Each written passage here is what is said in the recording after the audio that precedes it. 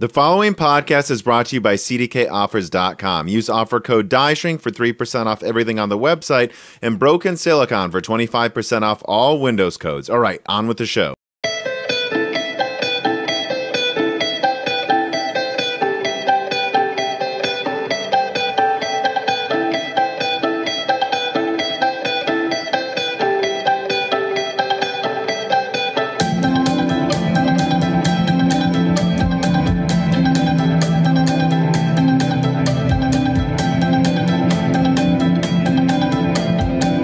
Welcome to Broken Silicon, a gaming hardware podcast.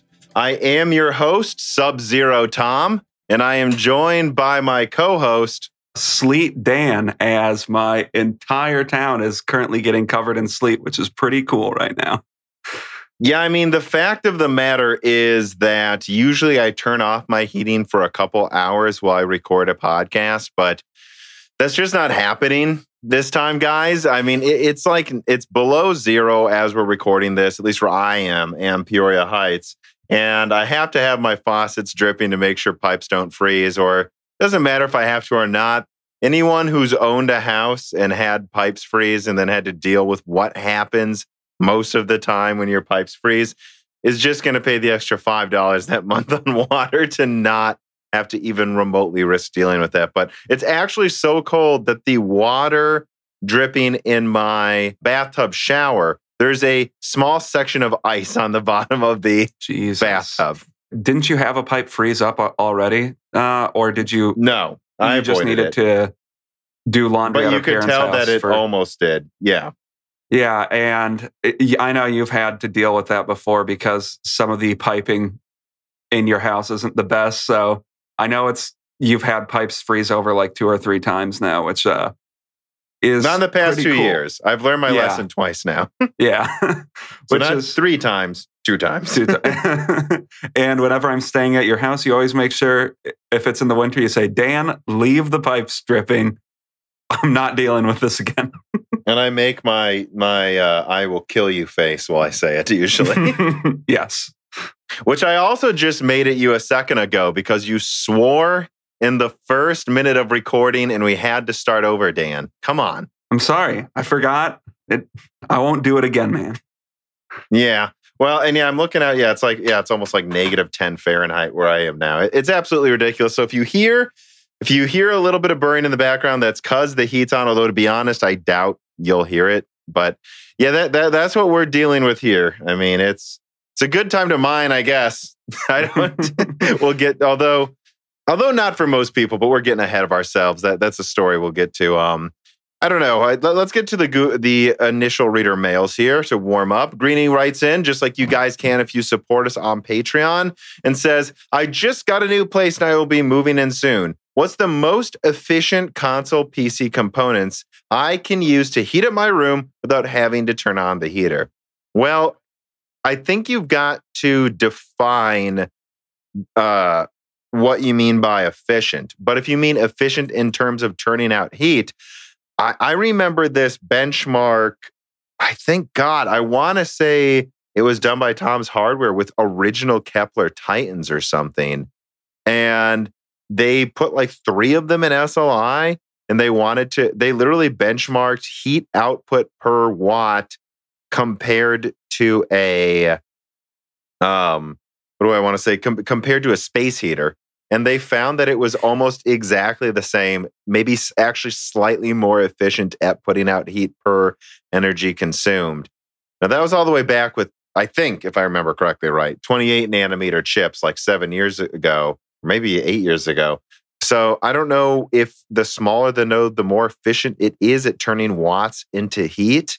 But I don't think it matters that much. To be honest, I would guess that the difference in efficiency for watt per heat is the difference in efficiency in the power supply in the space heater compared to his PC. Oh, yeah, probably. As I doubt they're using very efficient power supplies difference for those space heaters. But yeah, I don't know, man. Just turn on a power-hungry benchmark and get some 3090s and pump out heat. Yeah, well, I mean, careful when you say 3090s. I think it's pretty limited how many you could even put on one power supply. That's very true. maybe 3, of course, if you had like a 1500 watt. I don't know. Well, you could probably. I wouldn't recommend it with 1200 watts. You could probably get away with it, but I would recommend like 1500 watts if you had 390s. Actually, do they even? Oh yeah, they do make like a couple power supplies that strong. So well, yeah, and if you're in Europe, you can get it up to I think 2000 watts. Well, yeah, Oh, they yeah. go. And there are actually expensive server power supplies, I think even in the US, that go crazy high if you wanted to go bonkers. But yeah, so I think honestly, just turn it on and turn it on the most power usage, the most intensive thing you can. And that's it. That's really all there is to it. It will just convert, whatever board power it is, that's how much heat pretty much it's going to put out. Yeah, so it just matters that you're putting some heat out to space heat your room. All right. Viking R writes in and says, you should do a drunk history, but drunk tech-related history.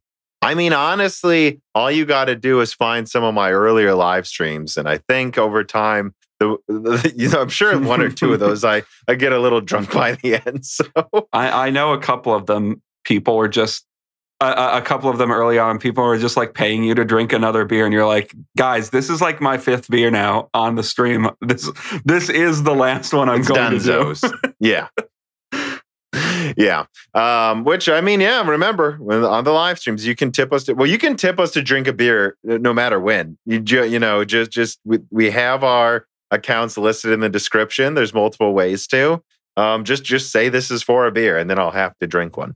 Yeah. It doesn't need to be during a live stream. I'm very much an equal opportunity employer when it comes to people paying me to drink. Yeah. And I don't have a problem. Just so just know, if you tip Tom to drink a beer, he'll do it. You won't see him drink the beer or anything, but just know in your heart, he is drinking a beer. Mm-hmm. All right. Now let us move on to corrections and omissions. TSPCFS writes in and says, Tom, in the latest Die Shrink episode 39, to be specific, you mentioned Samsung GDR6. What kind of advantages does GDR6 bring over GDDR6? Is it like GDR5X, except it loses a letter instead of gaining a letter? Well, no. So GDR6 is a variant of GDDR6 that is quicker to say. Yeah, and I'm not sure. Have I brought this up on the podcast before, or have I just brought it up while talking to you? I brought up, I don't think we ever say the second D in GDDR6, and I don't think anyone does. You mentioned that to me, and I pulled up a previous episode just randomly and found a section where we talk about, some kind of GDDR. And I was like, oh yeah, I just was saying GDR6 the whole time, and no one's been correcting me for years.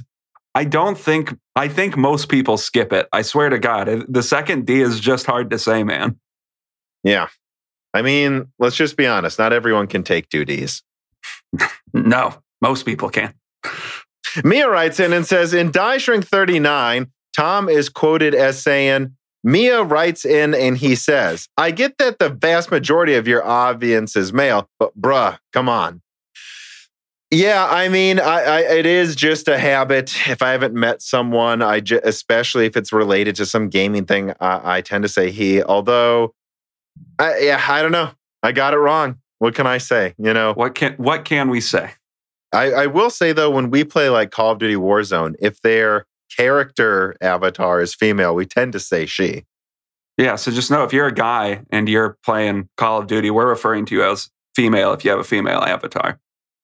In Metal Gear Online 2, I had a female character as my lead character, and everyone just referred to me as she and Jen because that was in the name. And I was just like, whatever, I'm Jen now.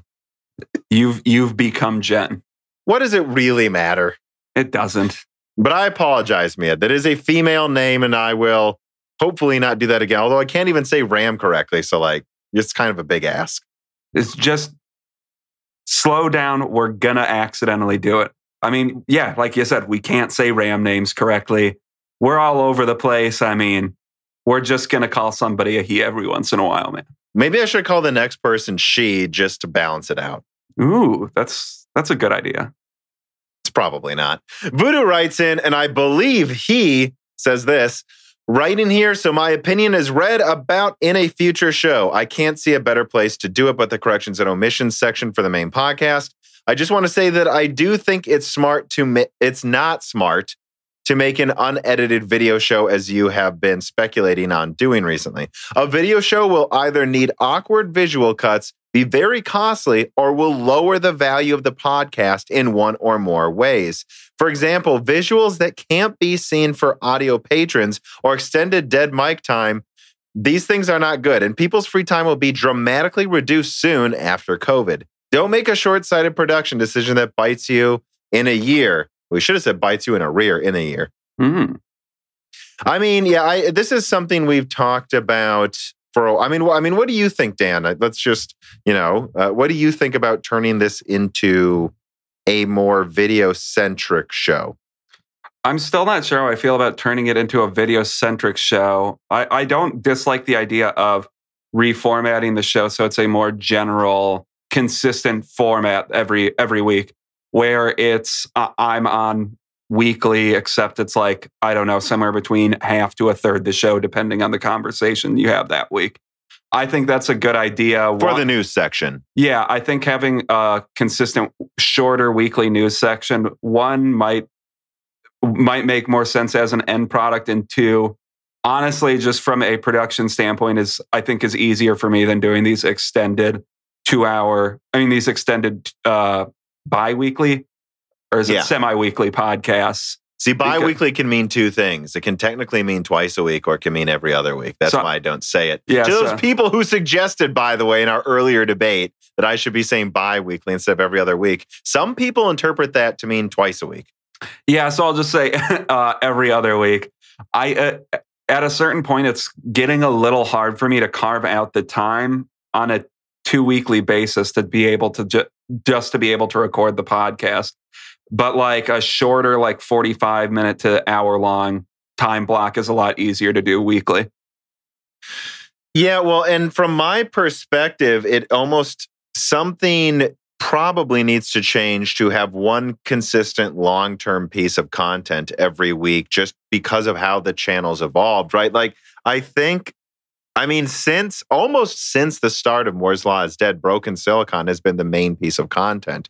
Like, sometimes there's 2 videos a week, sometimes there isn't a video a week, sometimes there's a live stream as the video a week, but there's always a Broken Silicon every week. There always has been. We make sure that's always out there, so we cover the news and bring in new voices.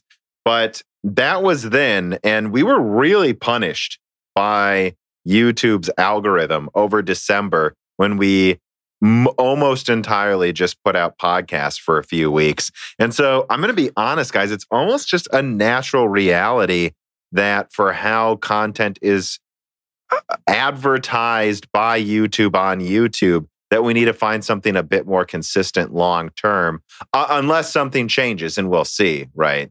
Yeah, well, and the problem with the algorithm and like people that follow YouTubers, I've been following YouTubers for years now, and yeah, there's the consistent thing about YouTube is that YouTubers are constantly trying to figure out how to not game the algorithm, how to work with the algorithm, but YouTube constantly seems to be updating it. So it's always confusing for people what they're doing that's causing them to be punished by it. You would think that if someone subscribed to your channel, that YouTube would simply suggest every piece of content to that person consistently if they like it. But that's just not how it works, unfortunately. Yeah, like they even have a subscription tab that just shows you a chronological order of your subscriptions. And I don't think they ended up going through with it, but they almost started curating that too. I think they did briefly, and people were like, God, can you just stop? Yeah, like this was the one piece that you don't curate for us. Can we please just have this still? Yeah. So some of it's just the natural realities of trying to make sure we bring in, frankly, let's just be honest to all of you here, enough revenue to keep this sustainable. This is a full-time job for me. I don't have other income, and I'm also paying Dan and an audio engineer, and I'm getting exhausted, right? I needed someone to manage the website soon as well. And we definitely need some sort of notes organizer kind of and Discord manager type person. And we can't afford to do that if YouTube's just going to nerf our suggestions.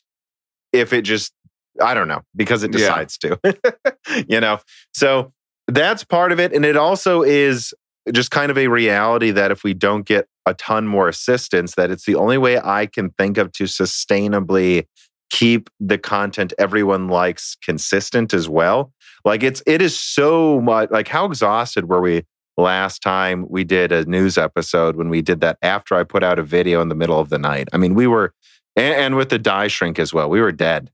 Yeah. I mean, I've accepted at least that this next few months, I'm just going to be tired all the time, but that's just life circumstances. But so I guess that's just what I'm saying, guys, is like, well, we have to find a way to make this sustainable. We've had a lot of attrition. We're gaining patrons, but we're still not to the goal where I feel this is a reliably sustainable business. And then I'm about to add, it might even be, I'm hopefully going to have the next goal and plans for the channel on the patron page as well by the time this goes live, at least in the public feed. So we'll see. But, so I mean, I guess that's what I'm saying, though, is if you don't like that, we're listening to you. And what I can do, though, is promise you, I'm never going to make broken silicon turn into something where you have to use YouTube to get the most out of it. Because that's actually a gigantic pet peeve of mine, is people that call their shows a podcast and then half of it just wastes your time with dead air and, oh, I forgot to Google this. And if you're not being distracted by the dancing lights on a screen, it's just insufferable. And I think the best use of long form content is that you can consume it while being productive doing other things. And I'll never let broken silicon lose that. So whatever we do, I will make sure that it's not required in the video version really to even see it, and that the RSS feed versions are edited a bit more, just like how they are now by Gerard, our audio engineer, to make sure it is even more, shall we say, audio only centric in the RSS feed versions. Mm-hmm. And so I just want to throw it out there. If even 10% of our weekly listeners and viewers were to subscribe to the Patreon, we would be able to afford to do everything you want at once without any worries about anything. Right?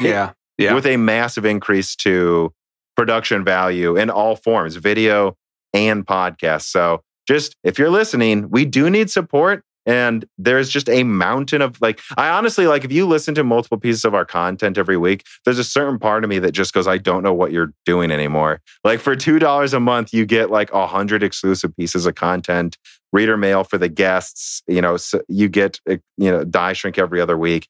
There's so much content there for 50 cents a week, less than that technically. So if you are listening to this, just keep in mind that the only way this happens is if we get more support. Otherwise, we'll just have to start looking for new forms of content because we'll assume this just isn't a sustainable business anymore. Yeah. Which, if you'll notice, has happened to how many tech tubers in the past year? Oh, yeah. That's just the nature of this, is there's a relatively high turnover of people on YouTube in general. Yeah. This only lasts if you guys wanted to. So, but let us continue. Crast, let me see. I make sure I didn't skip one. Yeah. Crast writes in and says, Tom, on the January live stream, I have a correction. You said, well, you can't get a GPU, but thankfully you can still get GPUs and laptops. Might be the way to game right now if you're itching to get a 30 series. I thought I said hopefully. I don't know if I said I was sure about that. But then he points out, well, now miners are buying laptops, so we're screwed, which... You know what, Crast? That brings us to story number 1. Chinese miners using RTX 30 series laptops for mining power. And I quote from Tom's Hardware, over the past week, Ethereum has skyrocketed to nearly $1,700 in value at the time of this writing. I think it's a little higher than that now, or it's around there. And he continues, making Ethereum very profitable to mine once again. But due to the shortage in graphics card supplies right now, desperate Chinese miners are apparently turning to RTX 30 series laptops as a new way to mine the cryptocurrency, as shown in a series of images that depict a laptop mining farm. And another demonstration of how valuable Ethereum has become, a vlogger posted on Bilibili, which is, I believe, just Chinese YouTube, that she went to a local Starbucks in China with an RTX 3060 laptop and showcased her getting a payout from Ethereum for just 2 hours. She claims the 3060 mobile edition with its memory overclock gave 46 mega hash, which is about a Vega 64, by the way. And although probably using about as much as the underclocked Vega 64 would use like 140 watts though. So it is probably still more efficient. After 2 hours, she claims she made 90 cents. That might not sound like much, but she claims she was able to pay for her coffee with what the laptop was mining while she was there. Wow. Yeah, so I'm going to be honest, though. I have a ton of problems. I actually brought this up. I don't want to spend too much time, but I think we have to because people are talking about it and it affects gaming hardware. 90 cents for 2 hours, and it's only because she was getting free energy in a country with notoriously cheap energy at a Starbucks. That's your example of profitability? It's not that impressive. Yeah. For like what, a $1,400 laptop? Yeah, I don't know how many mining firms are doing this. I'm curious how big of a firm that is buying up a bunch of 3060 laptops to do mining. I wonder if it's because it seems like a relatively short-sighted decision to me. They're way more expensive than graphics cards. I don't think they're really going to make a profit off of this. Maybe I'm wrong, but I really don't see how they're going to make a profit. And that's what I have to say is I think people see this and they go, oh, well, this is happening. And of course, they wrote it. Of course, this YouTuber wrote it or I guess Billy Uber wrote this in a way that, of course, makes it sound like it was a good idea because that's her job to make her video, make her look good. So you subscribe and whatever. But so what? She made... I actually doubt that she actually made that much, by the way. I doubt it. I'm just saying it. I don't believe her. And so her business model is she has to leave her laptop in a Starbucks for free energy. And then what? And then she'll make, what is that, less than $4 a day off of it? That's not impressive. No, so maybe you'll pay it off in a year if you hide it in a Starbucks for an entire year. If it lasts that long, because laptops are not meant to be run 24/7. Yeah, and plus they're way more expensive for the component because you can rig several graphics cards to one CPU. For this model to work, you need to have a new system for every graphics card, which makes it way less profitable inherently. And keep in mind, it's wasting energy running the whole laptop, whereas a mining rig is only running usually like a 20-watt CPU and one motherboard for like 6 graphics cards. Yeah, so if you want to be probably less energy efficient if we're looking at the entire system, I mean, maybe not, I guess, spend $1,700 on a laptop and have a PC that will fail more quickly. I guess you can make a laptop mining farm. Yeah, so that's why I brought this article up, just to point out how absurd some of the things people are saying are, but also to I also want to bring up a couple of other things. So I'm not saying it's entirely stupid to have your gaming desktop mine while you're not gaming. I do that. I've done that since late 2013, I think. I've been doing that for 8 years. So I'm not against this at all. This idea that if you have a high-end graphic card, let's just be honest. We're talking about Ampere cards that can have over 30 teraflops. You're really using that just for gaming? I mean, there is an argument to be made that it's kind of inevitable that if graphics cards get this powerful in general use, that they're just going to be hard to get for not just mining, but folding at home, rendering farms, everything, right? So that some of that's unavoidable, but this isn't the same as that. And I'm worried people see this and say, well, I got to buy 10 more, and they fail to understand how much more work is required. I have very cheap energy where I live. I just did the math on what a 3060 laptop would do here. It would basically pay for itself in a year. If it was doing it 24/7 for 1 year and Ethereum still existed. I mean, we've just seen Ripple, which isn't a mining coin, but that's now under investigation by the SEC. And I'm going to be honest, I think they're going to lose, and that's going to be the end of Ripple. Yeah. And how many coins have I seen just collapse from either an exploit, like you're assuming not only that you're assuming not only that you can have this mine for an entire year, but that the coin will even still exist for that long. Which Ethereum has some very big sustainability problems when it comes to how bloated its blockchain is becoming. I think it's multiple terabytes now. I'm not going to look it up, but whereas I don't want to get into it, but let's just say there are some very, very real problems with scaling. And in fact, this year they're transitioning to proof of stake. So these calculations you're doing will not be there forever. They're removing proof of work, which is what mining with a graphics card is. They're removing it, guys. You can't rely on it. And even assuming that you can rely on some extent of proof of work, I don't remember how much they're transitioning to proof of stake on Ethereum, but I just don't feel like Ethereum is here forever. And I'm not going to say it's going to collapse in a month, but Ethereum is going to collapse eventually. I can't tell you when, but it's going to. Hot take from Dan. Yeah. I don't think it's a hot take from your perspective, but I don't know. Maybe it is outside of us. It's not going to be here forever. Which we just kind of have to stop now because we could do an entire podcast talking about the sustainability and differences between how the blockchains run for different cryptocurrencies, which we're not going to. But I think that's worth mentioning that whether it collapses or not, they're transitioning to proof of stake. So like all of this math you're doing saying it's going to pay for itself in a year. Again, if you have a gaming PC and you're not gaming, might as well let it make whatever amount of money, for free. Especially during the winter months when it's heating your house. Absolutely. That makes so much sense. But don't go out and buy up a bunch of laptops thinking with the assumption that for sure you're going to make a bunch of profit. This isn't a get rich quick scheme. And when I look at the profitability of this is still like a third of what it was in 2017, 2018, guys. I'm not kidding. We're not going to see a mining boom like 2017, 2018. And I think people are deluding themselves and they think this is going to get as big as that one was. Yeah, and I think I pointed this out in the recent die shrink that patrons, of course, were able to listen to last week, where the analogy I made is this. It's very comparable, I feel like, this mining boom to the gold rush in California. The first gold rush, which if we're going to use this analogy with mining booms, would have been like 2013, 2014 for Litecoin, Dash, so on and so forth.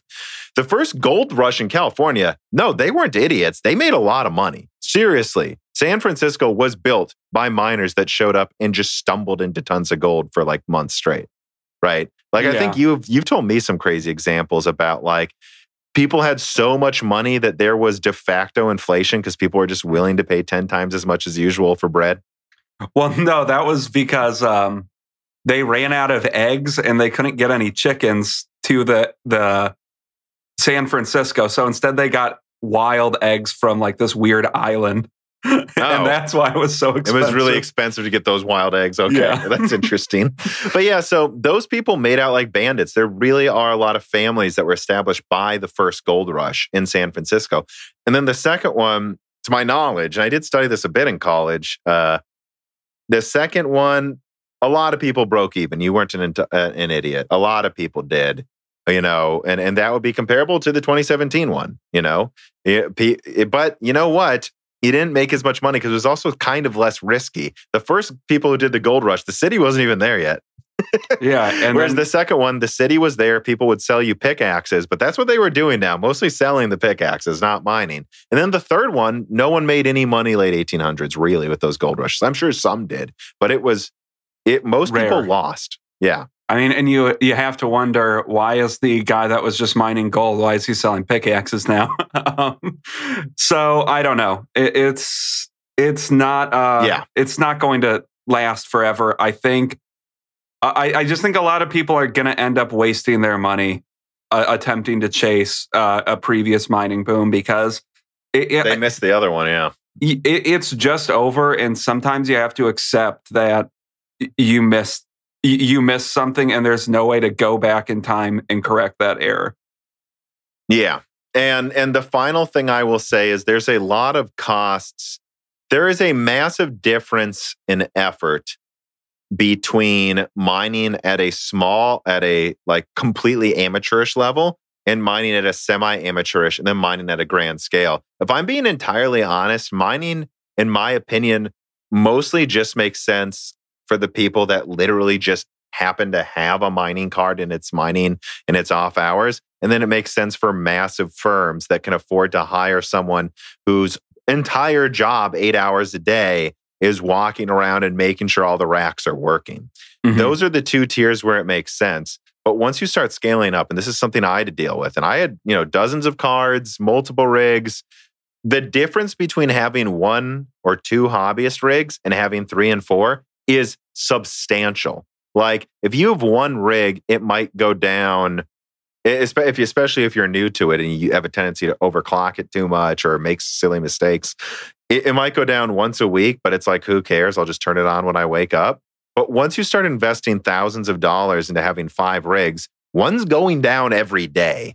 And the troubleshooting can add up. It turns into a full-time job by the time you get to multiple rigs usually. And you'd be surprised how much that heat adds up. Like I swore I would never do that to myself again after I mined through the entire 2018 summer. It was like 90 degrees in my house. Like, yeah. It was a nightmare. And so that's all I'm saying is, and I've had people on the Discord reach out to me and say, you are right, it's already getting untenable in Texas to keep these things cool. Like, I can't afford it. It's just, it only makes sense if you have dirt cheap energy, and I have 0.06 kilowatt hours. It's like half the rate of the country, I think. So yeah. The average rate of the country. A lot of China has below 5 cents. So that makes sense. And there are some places where it's like 5 cents. That's about where it makes some sense. And I would say if you're below 8 cents, it makes sense to just leave your PC on. But once you start trying to scale up, I'm just warning you, you might underestimate. What if a power supply breaks?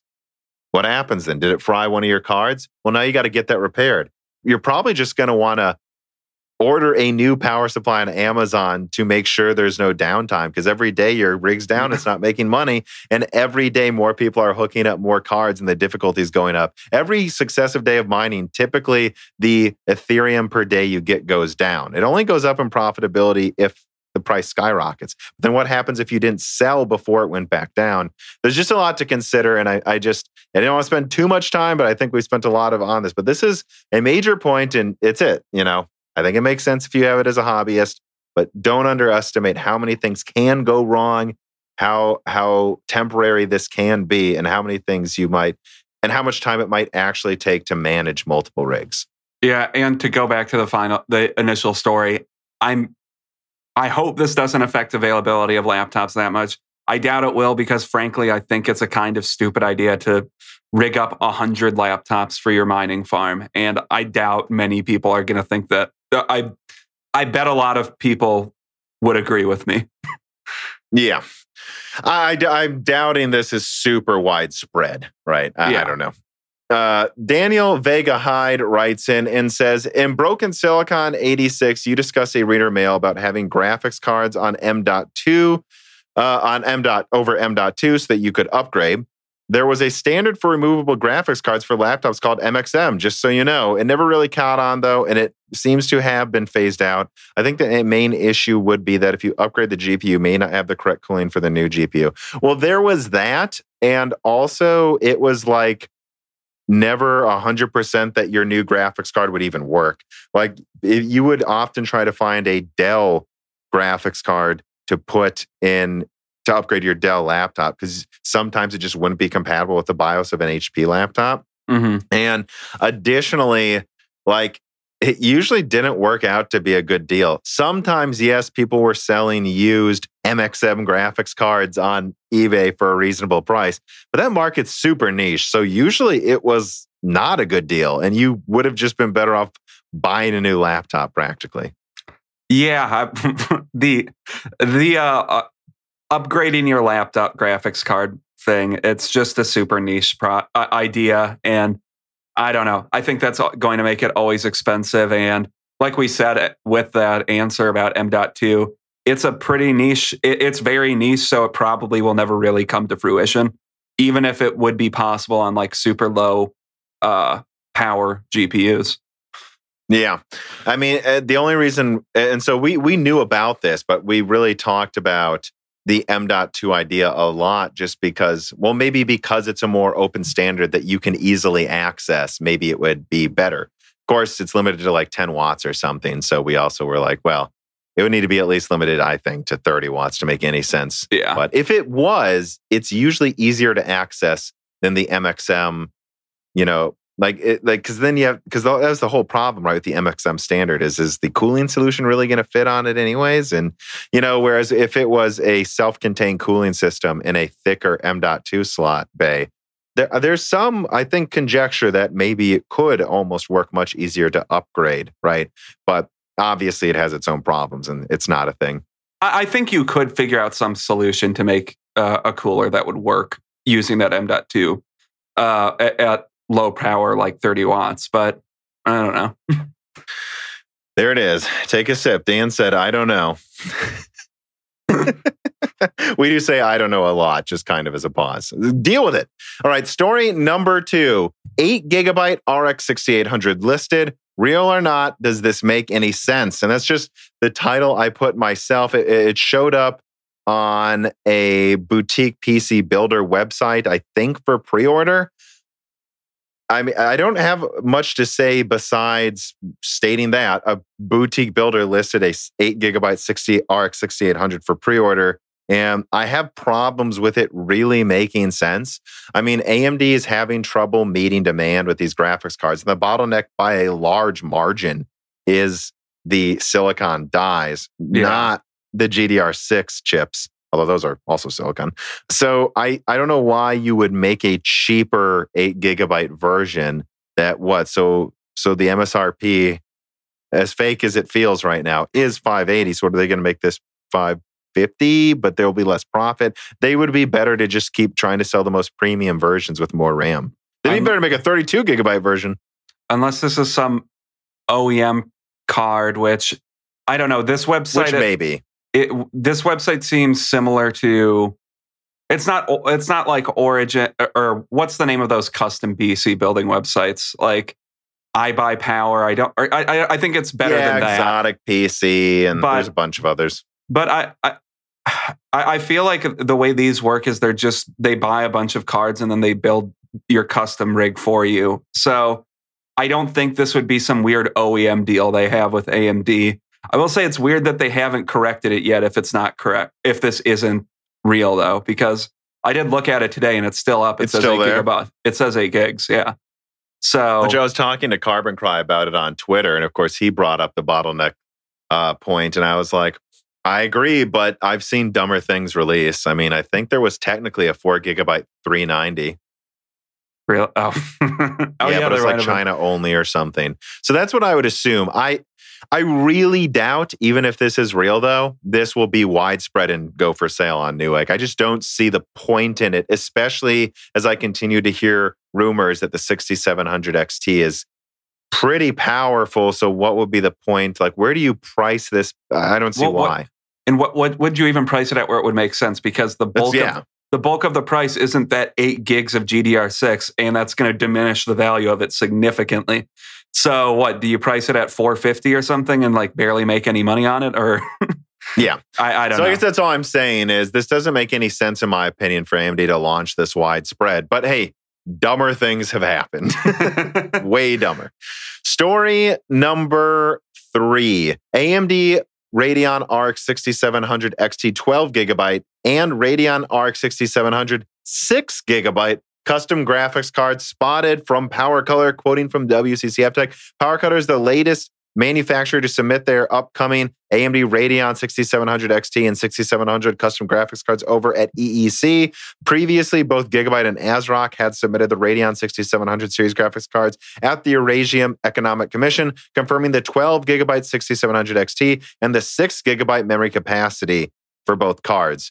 So, yeah, I didn't look too much into a 12 gigabyte version of the 6700 XT, but I do find the 6 gigabyte 6700 interesting because that was always highly speculated. Like, what are they going to do? I knew a professional prototype had 10 gigabytes, so cut down to 160 bit or something, and that they were considering 6 gigabytes or 12 as well. It sounds like they may, and I did reach out to a source about this. He indicated, it really does seem like they will have 6 gigabyte 6700. So for now, I look at this and I say, most likely. Yeah, and I don't know what to add. Wait, not to cut you off, but that it is worth pointing out, though, that I do need to say it's still not confirmed, just because how many rumors were there from gigabyte submissions, for example, of like 3070, 16 gigabytes, guys.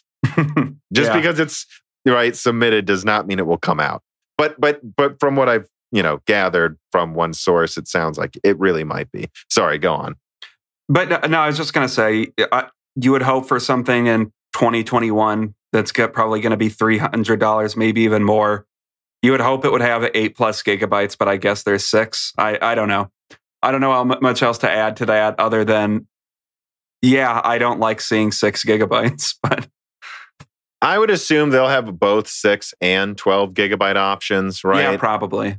But I guess what I would say is this kind of, and actually I'll say this too, I also heard that it's likely they will just launch the 6700 XT for a while, and that the other one may follow a whole month later or something. So who knows what volume the 6 gigabyte will actually be, by the way, right? When it's first like benchmarked, it may basically just exist in name only. I would wonder. Yeah, and I don't know. I think 12 gigabytes would be, well, actually, I don't know. This 6 gigabyte, if they sell that for like $280 or something, would probably sell really well. So, well, yeah, that's what I find so interesting. I was talking to a couple sources about this, just like, well, there's no such thing as a dumb product.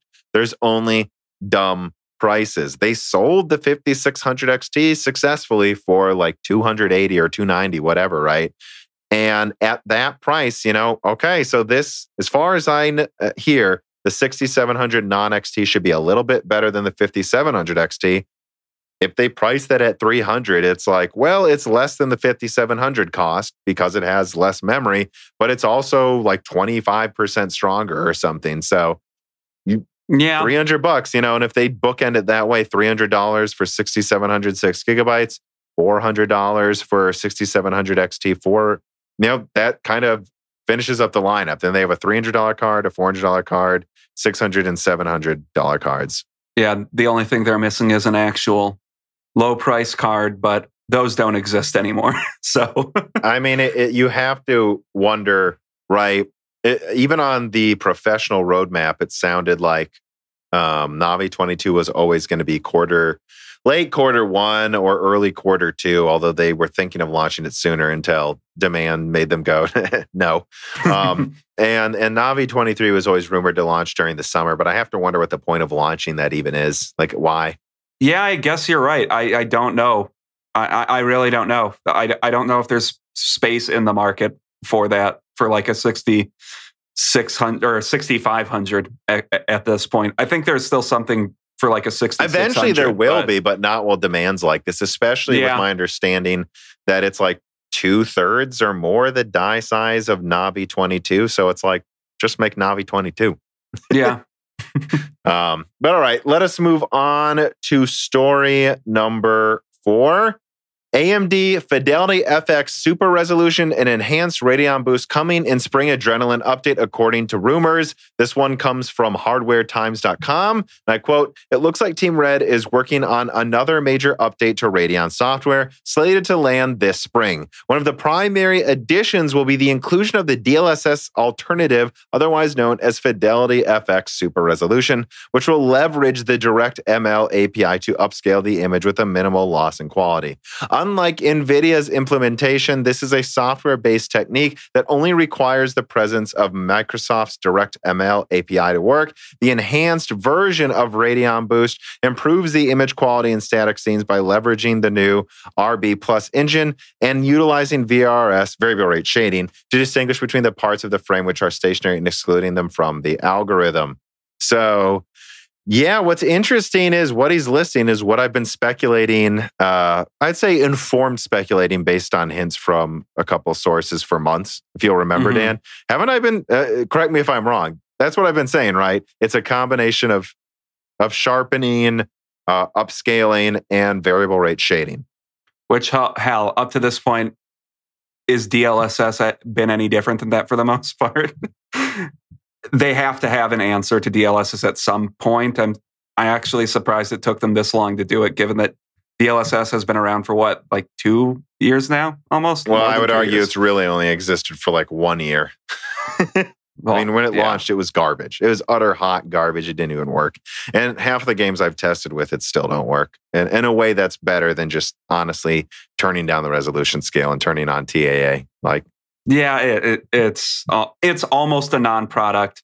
I'd say it works well in Minecraft. The new one is 2.1, right? I think that's coming out. I don't know. I don't keep track. Honestly, I honestly don't see it as that much of a real feature yet, but I see it as something AMD needs to answer very soon because it's almost a real thing that it's not in every game, but it will be in a lot of them by the end of this year. And if AMD doesn't have anything, it's like, what is going on? Yeah, and even if it's lowering the visual quality, the performance uptick you get in some games is pretty crazy for DLSS. Like on Death Stranding, the performance uptick was massive on that. So yeah, like that or Minecraft, RTX works pretty well with it. The one thing I have to say though is that again, I ran this rumor as well past a source, and I was told that this could be entirely fake. So I'd be careful buying into this prematurely. And at the very least, I was told that if this is real, it's super early and you should not expect it in spring. He said he'd be very surprised if it actually got there by then. Take it with a grain of salt, I guess. Yeah. I'm not disproving this. It's not like Moore's Law disproves hardware times. That's not what I'm saying, but I am saying at least, I haven't done a video about it, so I'm not willing to double down, obviously. But it is to the point, though, where I go, I wouldn't just buy into it right away, and that you should be surprised if it's ready that soon. And if you should be surprised, though, that's what I said to him is why, though it should be out. Like what I've keep saying is I really think this needs to be out when Navi 22 launches. That I wouldn't even launch Navi 22 until this is ready. Like you might as well just build up more stocks so you have a bunch for the launch and wait until this is ready. Well, until you have a decent answer, and I think their answer to like RTX is decent at this point, and a decent answer to DLSS, there's still that ammunition that NVIDIA has over AMD for why it's a better option to buy their cards, even if it's a bit dubious how useful those features are. Well, again, it did impress me. I did some testing with it during my 6800 XT review with a Turing card in Minecraft RTX, and it did work well in that game. Mm-hmm. So I'd say it is a real feature now, even if I don't think it's one of those things where I don't think it's to the point where you can just say, oh, well, this is, I have to get this because of that. But it is a thing. Like if it's a tiebreaker, why are you giving NVIDIA this tiebreaker, AMD? Yeah. All right. Flint Warrior writes in and says, hi, all. We've moved from on-die memory controllers to multi-core to now chiplet architecture. I'm interested to learn more about the next big leap in architectures and CPU design. Active interposers? Well, I would just say full 3D stacking, right? The ability to have effectively a larger die that when you put one die on top of the other also is able to move components right next to each other, directly connected, is the next big thing for sure. It comes with obviously huge problems, potentially, if not handled correctly, and it could be very expensive at first. But I really think 3D stacking is the next big thing, which we've seen and we'll cover in later stories with Ponte Vecchio and, of course, Zen 4. Yeah, and then obviously that comes hand in hand with like more heterogeneous architectures. Yeah, that's the future as transistors, as they get to the like literal limits that a transistor can be, they have to go 3D at some point or switch to a different material. Which I think would be a lot easier to just do 3D than to try to get, because again, if you try to get, for example, graphene off the ground, it's not competing with silicon, it's competing with 50 years of silicon being optimized to the minutia level. Yeah, and I'm sure a ton of lessons that they learned from silicon can be translated to graphene, but I wouldn't bet that graphene will be a graphene-based CPU would be usable in the next like 10 years. Not in a reasonably. mainstream product is the only thing, I don't think. Ben Cannon writes in and said, I had this realization at work because of how graphene significantly, reduces power consumption requirements for each transistor. And with less power, much less heat. Given this, what about a graphene compute process that could be used in space stations because of how much more power efficient it theoretically is? I mean, why not? Theoretically, processors in space need to put off essentially no heat as there isn't an atmosphere for it to conduct heat away. I mean, I don't have much to add to this except that, yes, I think it's coming. I just wouldn't double down on it being in the next few years. Yeah, and I mean, look up like graphene CPU research or something. I'm sure there are several labs around the world actively developing this, but the thing is, it's in a lab. So it's not going to see consumers for a while. And are they going to get the $20 billion of funding required to really get going when you could put that $20 billion into TSMC and in the time you got it working, TSMC's on 2 nanometer? No, they're probably operating on a budget in the scale of, I don't know, dozens of millions or something. And I haven't looked into it, so this is just off the top of my head. But no, I doubt they have a ton of funding.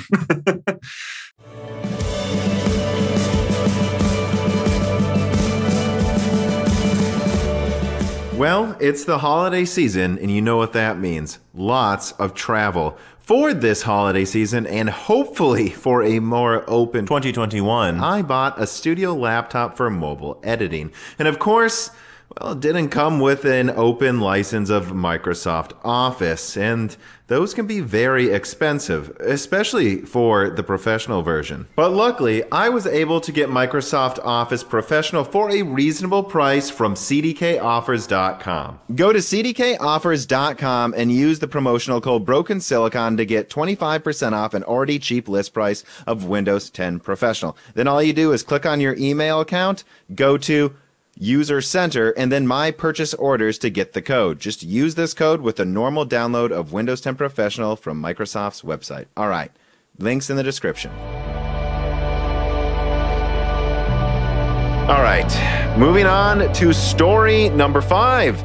AMD's 5nm next generation Zen 4 Ryzen and EPYC CPUs rumored to feature over 25% IPC increase and an overall performance boost over Zen 3 of 40%.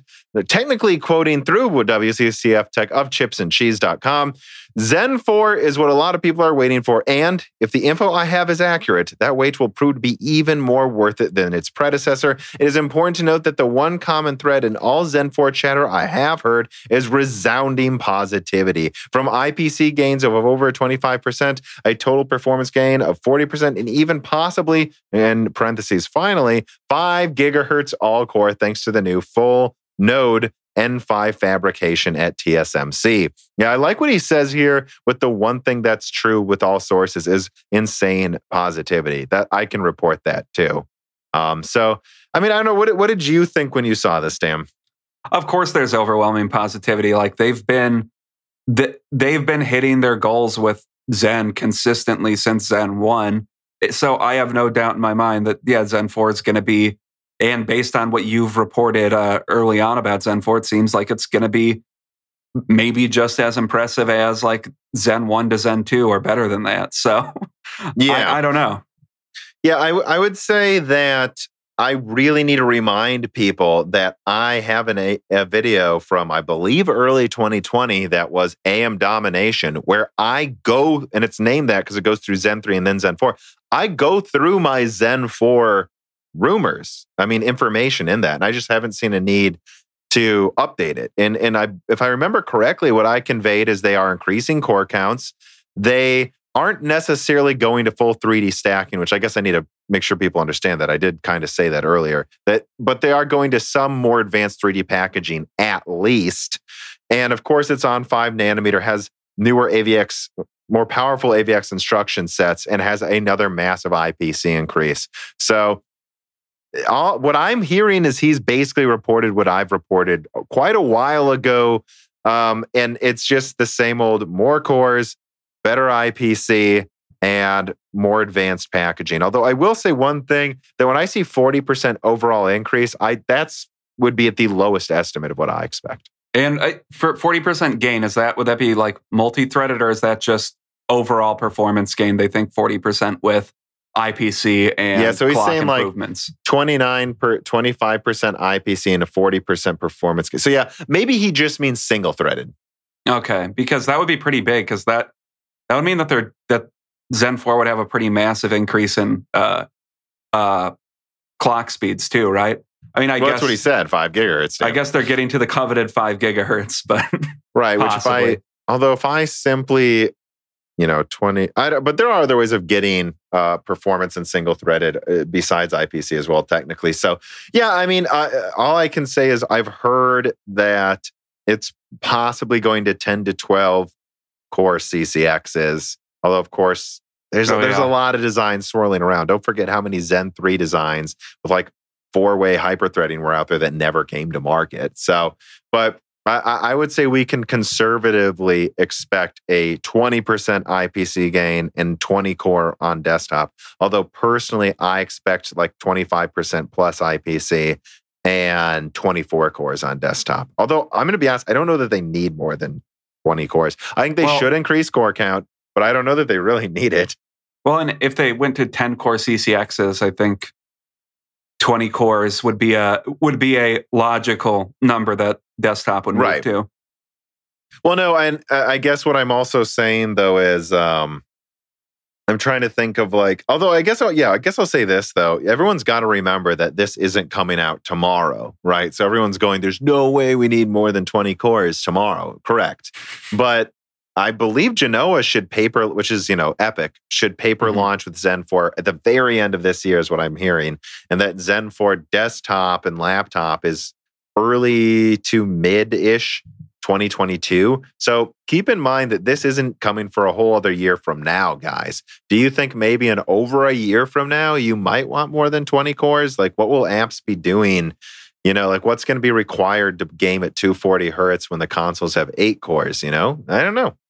A lot of this shit is like a year to a year and a half out, and the landscape changes drastically in a year, especially right now. So 20 cores and 20 to 24 cores really isn't that much more based on how the market's been changing recently. Like 3 years ago, 4 cores was like the standard. So seeing a 50% increase in core counts isn't that big of a deal anymore. Yeah, I mean, that's a good point that in 2016, the standard was 4 cores. And now in 20, in 20, I would say 8 cores actually became the standard, arguably even just in 2018 with Zen Plus, because those 2700Xs got cheap. I'd say 8 cores is, without a doubt, pretty much the standard now. You might not have the latest 8 core, right? Yeah. But it is pretty much the standard. I mean, it's even in laptops. My laptop has 6 cores. It's the standard, I would say now, just like a few years later. So, and if that was 2018, 2019, a few years after that, 2022, why wouldn't the standard, if it went from 4 to 8, go to, maybe 10, 12 cores in the mid-range? Yeah, because right now I would agree. Like the minimum to be in mid-range performance at this point is 8 cores. So yeah, in 2022, a lot of people get mad at you who bought a Zen 3 6-core if you say that, Dan. Zen 3 6-core, it's probably fine for the time being. But yeah, I would have spent a little bit more money if I could have and gotten the 8-core. It just costs extra because they can charge more. But make no mistake, the top of the stack is 16 cores, 8's in the middle. Yeah. Mio writes in and says, I've been thinking about the interesting things AMD could do with Zen 4 on a new node, besides plain old more performance per watt and performance per millimeter squared.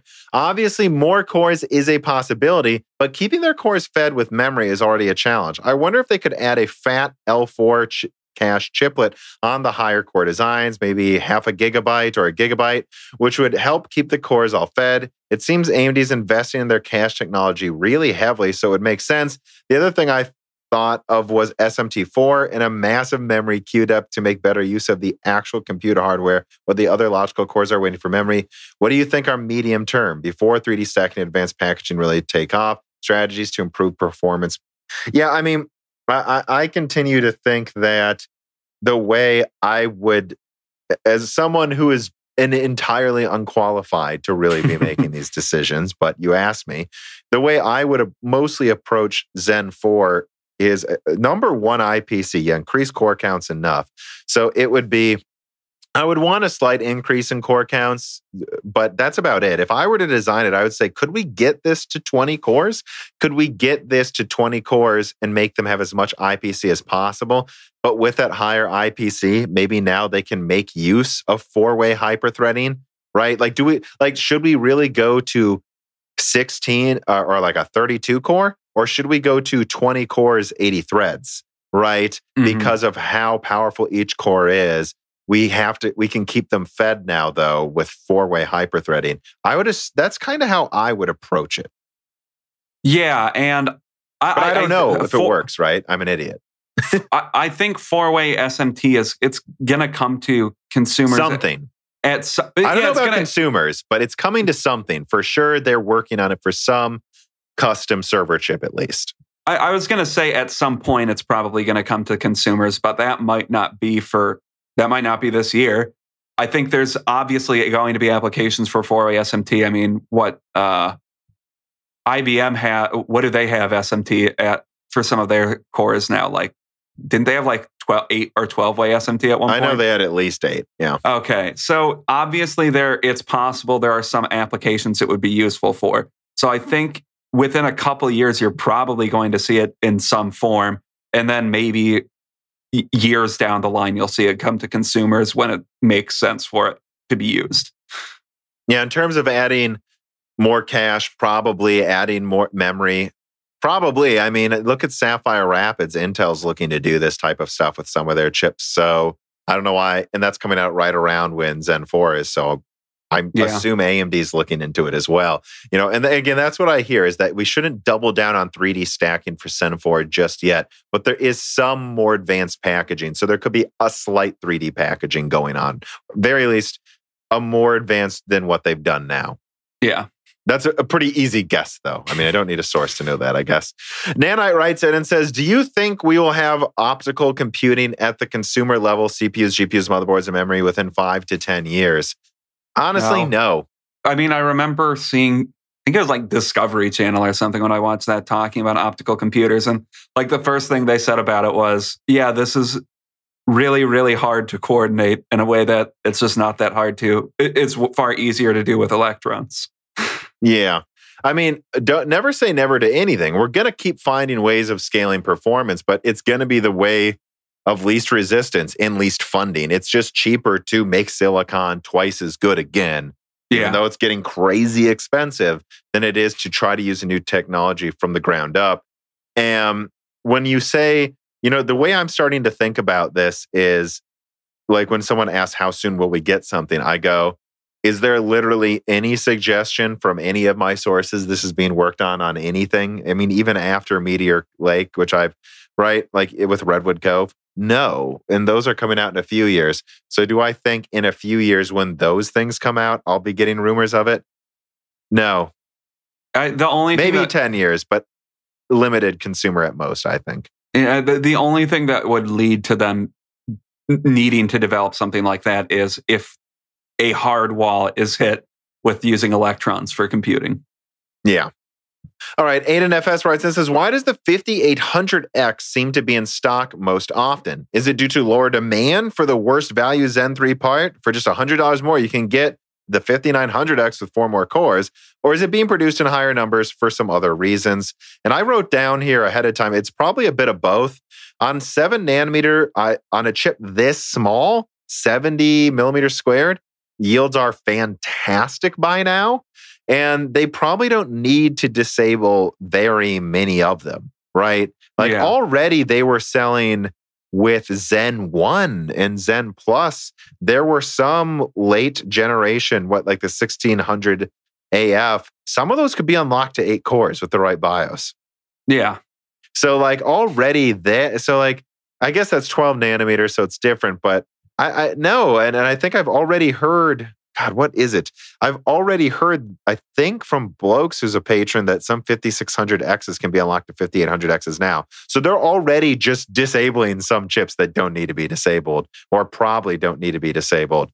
So I think a lot of it is they just don't need to disable very many of them. Supply is tight, and it's a chiplet. They make the same amount. They spend the same amount of money making a 5800X that they make a 5600X. Besides, I guess the cooler, even less than, because they have to bundle a cooler with it. So they would much rather sell a 5800X, and if the yields allow it, I bet they're just not prioritizing 5600Xs. They have no reason to, And don't forget, I used to do a bunch of videos on this. If Intel was competing better, like if Rocket Lake would have launched and used less energy, like next to Zen 2, I bet AMD would have launched the 5800X as an 8-core 5600X, and they would have launched a 5500X 6-core for $200, but they didn't need to. And so competition, they might as well sell it for $450 and sell the ones they can make bigger profits on Intel then. If they're spending the same amount of money on a 5800X and a 5600X, I wonder what number of people will just be convinced to buy a 5800X instead. I bet decent with amount. The 5600X being unavailable. It's an objectively better CPU, and it's only $100 more. Might as well spend the extra. Well, probably It's closer to 150 because you need no cooler included. Yeah, but still, I think that would convince a lot of people to just get a 5800X instead. Yeah, if the amount of people I've seen say they couldn't get a 6800 XT, so they bought a 3090 or a 3080. Like they couldn't. Like I literally the other night we were playing with our friend Brock. He said his friend got tired of waiting to get a 3080 and bought a 3090. He spent double the money. He spent $2,000 for it or something. If a decent number of people are willing to spend double the money on their $1,500 graphics card, I'm betting a decent amount of people would be willing to spend 50% more on their CPU. Yeah. So. All right, let us move on then to story number 6. Moore's Law is dead confirms Alder Lake IPC and multi-threaded performance. Late Sunday night on 2/14/21, Tom confirmed from a new source he had been cultivating for a while that Alder Lake would indeed bring 20% higher single-threaded performance over Tiger Lake. The direct comparison was Alder Lake U is 20% higher single-threaded performance than Tiger Lake U while using less energy. And it would also bring double the multi-threaded performance. And overall vastly better efficiency. It should be launching in Q3. Moore's Law is dead. Highly advises you to skip Rocket Lake, and this source does as well. As do all other sources. We'll get into more Rocket Lake stuff in a second, but and I do think it's worth pointing out, because even though I leaked in 2019 that Golden Cove would bring 10 to 20% higher IPC than Willow Cove, and I actually in that same leak said Willow Cove would be around 5% IPC over Ice Lake, which is also correct, by the way. This is a direct product comparison, though. That was just vaguely 10 to 20%. Here we're seeing 20% higher single-threaded, directly comparing a 15-watt chip to a 15-watt chip, to which I'm forced to conclude, so it's probably 17% higher IPC and slightly higher clock speeds. Yeah, and so my thoughts on this are, let's look at the Zen 3 rumors, or leaks, or whatever you want to call it. It looks like Alder Lake will be competing on a far more equal playing field to Zen than Intel has been for the past 3 years. So I don't know. Finally, new competition. Hopefully, Alder Lake turns out to be as good as these sources are saying it will be, because then there will be actual competition again in the market sooner rather than later, which is always better. Well, and I was very excited to get this information out there, because this is, I've had a handful of really provenly reliable Intel sources for a few years. This one, though, was pretty reliable for his initial stuff, but honestly, guys, I see no reason to rush into new sources right when it's just better to get it right than to rush something out, I think, for my channel at this point. And he had been right 3 times in a row, and this was a different angle. Well, I can't confirm much more than that on where the info came from. So I don't know. I was very excited about this, and I said in my, in the Moore's Law is Dead Discord, which you get access to if you support us on Patreon. Dan's laughing at the peddling there. That You know, this new set from an additional source to the ones I've already had, I'm fairly certain now that Alder Lake will be at least decent. Yeah, which was the worry all along because it's a more experimental seeming architecture than what they've generally made. Well, and it is because it's not another, I don't know. It's not just Skylake again, so it's actually new. But yeah, I don't know. This is really good news, is the way what I would say. And the comparison, well, that is how you would say it, Dan, because you started by saying, I don't know. But yeah, so no, the comparisons to Zen 4 should be pretty apt too. If there's one thing that I've universally heard about Golden Cove, is that's the one everyone at Intel is excited for. And that's the one they consistently also say needs to be good. Like Intel knows this needs to be good. They're pushing all resources towards getting it out on time. And he also said, and again, so I just want to be clear, who this source is, there's like direct connections to. I don't want to say more, but yeah, it is coming out Q3, guys. It is going to be this level of performance. The stage of this, how should I put it, information is much more final than like a whisper. And I guess the big thing is how will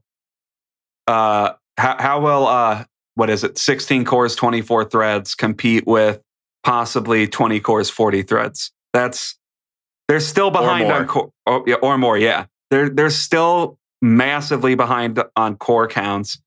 Who knows how much that matters in the near term? Long term, I think it still might matter, but near term, I mean, 24 threads is a lot. Yeah, well, so, and that there's a few things I want to like kind of maybe not clarify is the word, but emphasize about the leak, right? So in the comments on YouTube, I saw a lot of people going, see, this is why you can't underestimate Intel. They're about to crush them. And it's like, well, 8 big cores with 16 threads and plus 8 little cores isn't going to outright beat the 5950X. And this is launching a year after the 5950X launched. So this is better than Comet Lake, yeah, and Rocket Lake for sure, but this is no Zen killer. Not even really Zen 3. By the time this launches, AMD will probably be meeting demand and be happy to drop prices a bit. And they may even have a Zen 3 Plus out. I don't think this is like an AMD killer. It just finally stops this erosion of falling behind. Because if we're being honest, like, again, this is a comparison I've kept making. Like, it got to the point where AMD was competing with their previous generation, pretty much, right? Yeah. You had Intel, you had AMD launching Zen 1, then Zen Plus, that's like 7% better. Then 1 year later, Zen 2, that doubles the cores, adds another 10% IPC or whatever. And then Intel's just like, we added 2 cores, you doubled them, we added 2. It's like as much as Intel kept releasing better stuff, they were falling more behind. This is the end of the more falling behind trend, but they're still behind, guys. Yeah, and that's another thing to say is like beating your competitor's lineup. What will this be like? 9 months after it comes out isn't a huge victory. 12. It's almost 12 months. Yeah. Yeah. So beating your competitor's lineup, we'll just say a year after it comes out, isn't impressive. It's expected. It's good news that they're finally able to do that again. But they're doing the bare minimum, and Alder Lake is just the beginning of Intel being competitive again. It's not. Intel is crushing Zen. They might beat Zen 3 3 to 4 months before Zen 4 comes out. Yeah, and well, I guess I should have meant what I said. It's not really a year, I guess. Yeah, you're right. It could be 9 months actually. Yeah, it could be. Yeah, if it were like September, right? That would be the beginning of Q4. Right, but Zen launched in like November, so it could be 9 months. Yeah. So I guess that's true, but also like, it's not like it's beating even the entire Zen 3 lineup. And I mean, a couple other things to point out, like I did this math where I tried to aggregate the total core performance, right? Combining the little and the big cores. And there were 2 things that I think people missed as well, or maybe drew the wrong conclusions from my perspective, which is to say, One of them was about the Gracemont cores, which from what I'm hearing have about Skylake IPC, which I think is pretty awesome. I mean, that's a level of performance where you can reasonably put an Atom-only chip in a laptop that's cheap and it doesn't suck for sure. So that's exciting. But keep in mind, though, they're saying, well, wait, so we'll just have 9900Ks in phones? No, I said Skylake IPC. I didn't say Skylake clock speeds, and they don't have hyperthreading. Yeah, they have eight they have eight pretty powerful cores for what Atoms have been in the past, and I'm sure there will be some great like low power Gracemont based laptops that we'll see. But no, it's not. It's not like you're just getting an i7, I guess, or an i7 by today's standards tacked onto it. Right.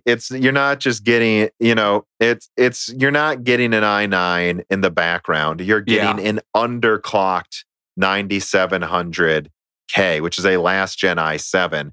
Someone in the comments said, so what? It's just going to have a background chip that's as powerful as my i5. And it was like a quad core i5. And there's like, yeah.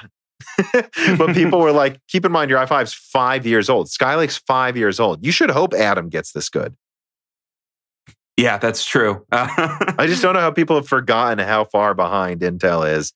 Yes, I know that Zen was behind in IPC for a while, but it did so while using even less, like half the energy and double the cores. Like it was overall more efficient architecture, no matter how you dice it. Even in gaming, it was more efficient at gaming. It just lost by 10%. And we should really expect this. Being Skylake IPC, it's like, yeah, well, Golden Cove's like 50% more than that. So. It has 2 threads per core. I mean, it's because depending on your perspective and when you started really waking up to the fact that that AMD was dominant in the CPU space, we had been at the same status quo for like 4 years, because some people would have even argued that, like if you look online, some people even argued Intel was beating them through Zen 2, which I think is ridiculous. Preposterous, and the sales don't reflect that's what everyone thought. Yeah, but some people thought that. So it's like, seeing 8 Skylake cores and level cores in the background, people are like, how are they doing that? It's because things get better over time, and for some reason, you just didn't notice that. Yeah, and Intel wasn't getting better while AMD was. And so it's yes. So I guess the other things to touch on is just, I mean, like, I basically came to the conclusion that, on desktop, Alder Lake, we can expect those 8 Golden Cove cores to probably perform like, I don't know, almost 10, not a little less than 10 Rocket Lake cores. And then the little cores in the background, they don't have hyperthreading, they have much less IPC, but it's basically the equivalent of like 12 to 13 Rocket Lake cores. And they'll be doing so while using less energy. And yeah, as far as I'm aware, they're going to slot it in at the exact same price, by the way. So that Rocket Lake i9 that's $500, the Alder Lake i9 should be below $600 at most, and it will be at least 50% better while using less energy. And it could be a great, great gaming CPU. So it makes Rocket Lake look bad, but keep in mind, when I say 12 to 13 Rocket Lake cores, that's not beating the top of even Zen 3 still, though. But it could crush laptop again, maybe. Yeah, once again, it's the beginning of them coming back. It's not their comeback. And the final thing to emphasize about this is the interesting discussion about performance per watt per millimeter squared that's going on with the big little design. Because, I think a lot of people see that and they're like, why do they put any amount of little cores if they're weaker? And it's like, well, the little cores take up, an Atom cluster takes up the same amount of space as a big core. At least that's true with Lakefield. Right. And I'm told it's probably true with Golden Cove and Gracemont as well. Like Lakefield has one Sunny Cove core, and that takes up the same amount of die space as the quad core Atom cluster, which I think are Tremont cores. So yeah, I mean, like if the little cores were more than half as good as the big cores, you might as well just put mostly little cores by a huge margin because they take up less space and use less energy.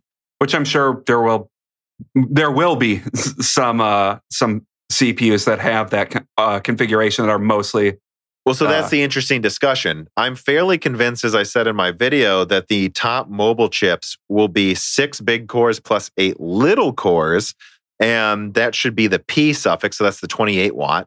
But some of the U's will probably be 2 big cores, 8 little. Like I've seen a lot of suggestions that that's what the i3s or i5s may be even. It's the i7s that will get more big cores, and that might just perform fine. Look, you got 2 big cores that can bounce around the top thread, and then 8 little Skylake cores without hyperthreading. That, yeah, I mean, if you're using that, if you have a laptop and mostly what you're doing is like browsing the internet, well, that I'm sure that will handle that incredibly well. Yeah, and again, you really don't need that many big cores as long as it works well, which exactly. We'll have to see in reviews. But that is the optimization of performance per watt per millimeter squared. Basically, the little cores, it seems like, are about 20% more efficient in performance per watt per space taken up. But there's a certain amount of big cores you're just gonna want to have at a certain point, you know? So it is an interesting balance where they're kind of going with both of them. Long term, if they get it working really well, I could see them totally considering doing something like, like 6 big cores on desktop and then like 32 little cores. Although there's some pretty big penalties in interconnect that you might run into in a small space if you try to do that. So that's also worth mentioning. It would be interesting though if their Atom CPU started to outpace performance per area. Yeah. And they just started running with that instead. All right. Ike's writes in and says, what are your thoughts on the leaked 11900K benchmarks? Something seems off with them. Well, that brings us to Ike's story number 7. So someone stole and reviewed an Intel i7-11700K engineering sample, aka Rocket Lake, quoting from TechSpot. 4 years ago, Intel closed up shop in Romania. They've continued to sell their processors there, but without a local office, and their media support has been woeful, says Lab 501, a local tech publication in Romania. Of the 21 Intel processors Lab 501 has received since being left in the lurch, 5 came from Intel's UK office, all arriving after the embargo lifted. 12 came from their friends in the industry, and 1 they purchased themselves, and 3 from anonymous industry sources. Those 3 chips, an 8700K, 8600K, and 10980XC, these are the anonymous industry sources that got them to them, caused trouble for Intel. Once 501 stopped receiving review samples from Intel, they stopped being beholden to the review embargoes when the chips they've reviewed have been provided by their industry friends. So they've respected the embargo for their friends' sake. But when the chips have arrived without Intel's permission, they've also sometimes published reviews ahead of time, much to Intel's chagrin, which is what they've just done. 501 has tested an 11700K Rocket Lake engineering sample before the processor could be officially revealed. And admittedly, there's not much left for Intel to reveal in our opinion. It's generally known what the processor will have 8 cores, 16 threads, and is a variant of the Cypress-Scope architecture and have boost clocks of around 5 gigahertz. But there's been a fiery debate surrounding the processor's performance.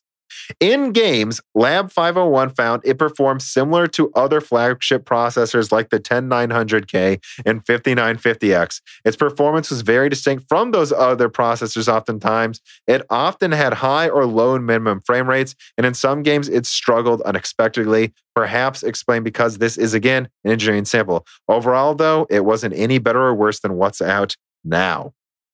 All right, and I also have a link to a 10900K benchmark, which kind of found similar things. It wins at some things, but it generally is just trades blows with their existing flagship.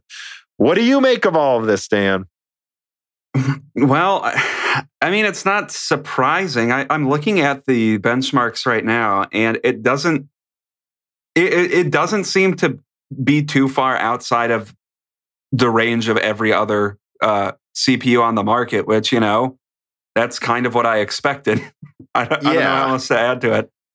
Makes me wonder if I should have done a video on this and just titled it, "What Did You Expect?" Yeah, I was expecting the 11700K to be an entirely uninteresting CPU unless it's priced at something like $300 or $350. Yeah. So, I mean, honestly, though, so I guess let's do step by step here. Number one, these results don't really surprise me. They're using my friend Brock has an engineering sample, a Broadwell 10 core, and it works fine. These things don't typically really have lower performance except for if they have lower clock speeds. And it seems like this didn't. This is the final chip, basically. The only thing you'd think about is maybe it takes more voltage than usual or something. But in games, it should run fine unless the code isn't there. But they're using a motherboard that can run it. So all I can say is, yeah, there's probably some weird performance in a few things because all the drivers aren't done. But some of those are not going to change on review day. This is pretty close to the final performance. I would just recommend throw out the really weird cases and look at the ones that aren't weird. And this is, Intel themselves in their own usually cherry-picked benchmarks showed it 4% better than a 5900X. That's not even AMD's top chip. So the fact that this, not in a cherry-picked setting, trades blows with a 5950X and a 10900K doesn't surprise me. It just does not surprise me at all. Yeah, Rocket Lake was always bound to be a I don't know if I want to say stupid architecture just because it lowers their core counts on the top end by 2 cores. So I'm assuming it will have worse multi-threaded performance and slightly better single-threaded performance. Yeah, and honestly, the debate about if you should take this seriously just reminds me of Vega Frontier reviews. Rumors were swirling forever about how good Vega could be and blah, blah, blah. And then about 3 months before Vega came out, the rumors started to become, it's probably not going to beat the 1080 Ti guys. Lower your expectations. And the AMD fanboys just couldn't believe it. And then Vega Frontier reviews came out from people who got it early and no one believed it. And the second I saw the Vega Frontier benchmarks, I was like, well, there it is. I guess it's not beating a 1080 Ti and it'll be probably in between the 1080 and 1080 Ti at best. Like it is what it is, guys. And I remember similar things with the initial Vega Frontier review, which some games, the drivers, it underperformed a bit, but so what? Some of the games, it was clearly just around a 1080 and that's what you should expect. So you really shouldn't expect anything more than 10% better than the minimums that are off. I don't think it's going to be even 10%. I think it'll maybe narrowly win in low single digits over Zen 3. That's always what I thought. And yeah, I don't know. What else is there to say? This is Rocket Lake. This doesn't seem off to me at all. Yeah, and I don't know what to say about the people that say these seem off. I guess I don't know that much about the website Lab 501. Do they have a track record for making stuff up? It doesn't seem like any of the reporting on it says that they do. So I don't think there's any reason to suspect that they're lying. Maybe it's a lower performant engineering sample, but I don't know. How far out are we from getting Rocket Lake released? It's probably close to, if not the finished product. Well, and another thing to highlight is maybe Ikes, for example, who wrote into us, says these look off because Intel claims some pretty high IPC gains. I mean, yeah, you guys got to remember, though, that Tiger Lake, they said, was bringing higher IPC, and I conveyed 5% to my leaks. And there were some things where it was 10% higher, but there were some IPC regressions in the new architecture because of how they organized the cache in some benchmarks. And so I'm sure there's some, whatever they claimed it was. I think they tried to claim 19% higher IPC than Skylake, so around Ice Lake IPC, basically. Yeah, I'm sure in some things it will be, but in some games it just won't be. I don't see that, and it has less cores. And again, I really got to emphasize this, guys. This isn't like before where just adding a bunch of IPC always necessarily gets you more performance, especially with how Intel spreads out its heat dissipation between cores. As one gets hot, it'll move over to another one as it boosts around. Games use 8 cores now. Games use 10 cores. Most games I check use more than 12 threads at least. Typically they go up to at least 20 pretty efficiently. So this idea that it loses 2 cores, it could affect gaming performance a little bit in some of these games. And that's why its performance may be a little bit less in some of them. You can still run all these games with fewer cores, but I mean, even Mountain Blade, that uses all of your cores pretty well. It uses them pretty equally. It really does too. I've tested with the 6800 XT. This is a graphics bottleneck, not CPU. And the scheduling for my 2700X is definitely not as good as yours. But multi-threading is a lot. Games do multi-threading well now. They're not just using 2 cores like, what is it, user benchmark wants you to believe. Yeah. Story number 8. Moore's Law is dead leaks incredible FP62 performance for Intel Ponte Vecchio. Although PVC is technically referred to as a GPU, its star seems to be shining brighter than DG2. On February 9th, Moore's Law is Dead leaked some shocking info about Intel's upcoming 41 chiplet monster. And I just kind of summarized it here. The product shown off by Raja on Twitter is in fact a dual tile Ponte Vecchio chip. Now, I know there's a bunch of chiplets, but supposedly the tiles themselves have that many chiplets. Additionally, it has 1-to-1, as far as I'm told, like FP32 to FP64 compute, doubling down on just optimizing for FP64 compute, as this is meant for machine learning. And like I've been told like 99.6% of scientific workloads are double precision. So it does double precision at 46 teraflops, which I think some people saw 46 teraflops and they're like, so what? It's around MI100 or, a little better than Ampere. It's like, no, it's over double the A100. Yeah, because A100 is like, what, 20 teraflops around?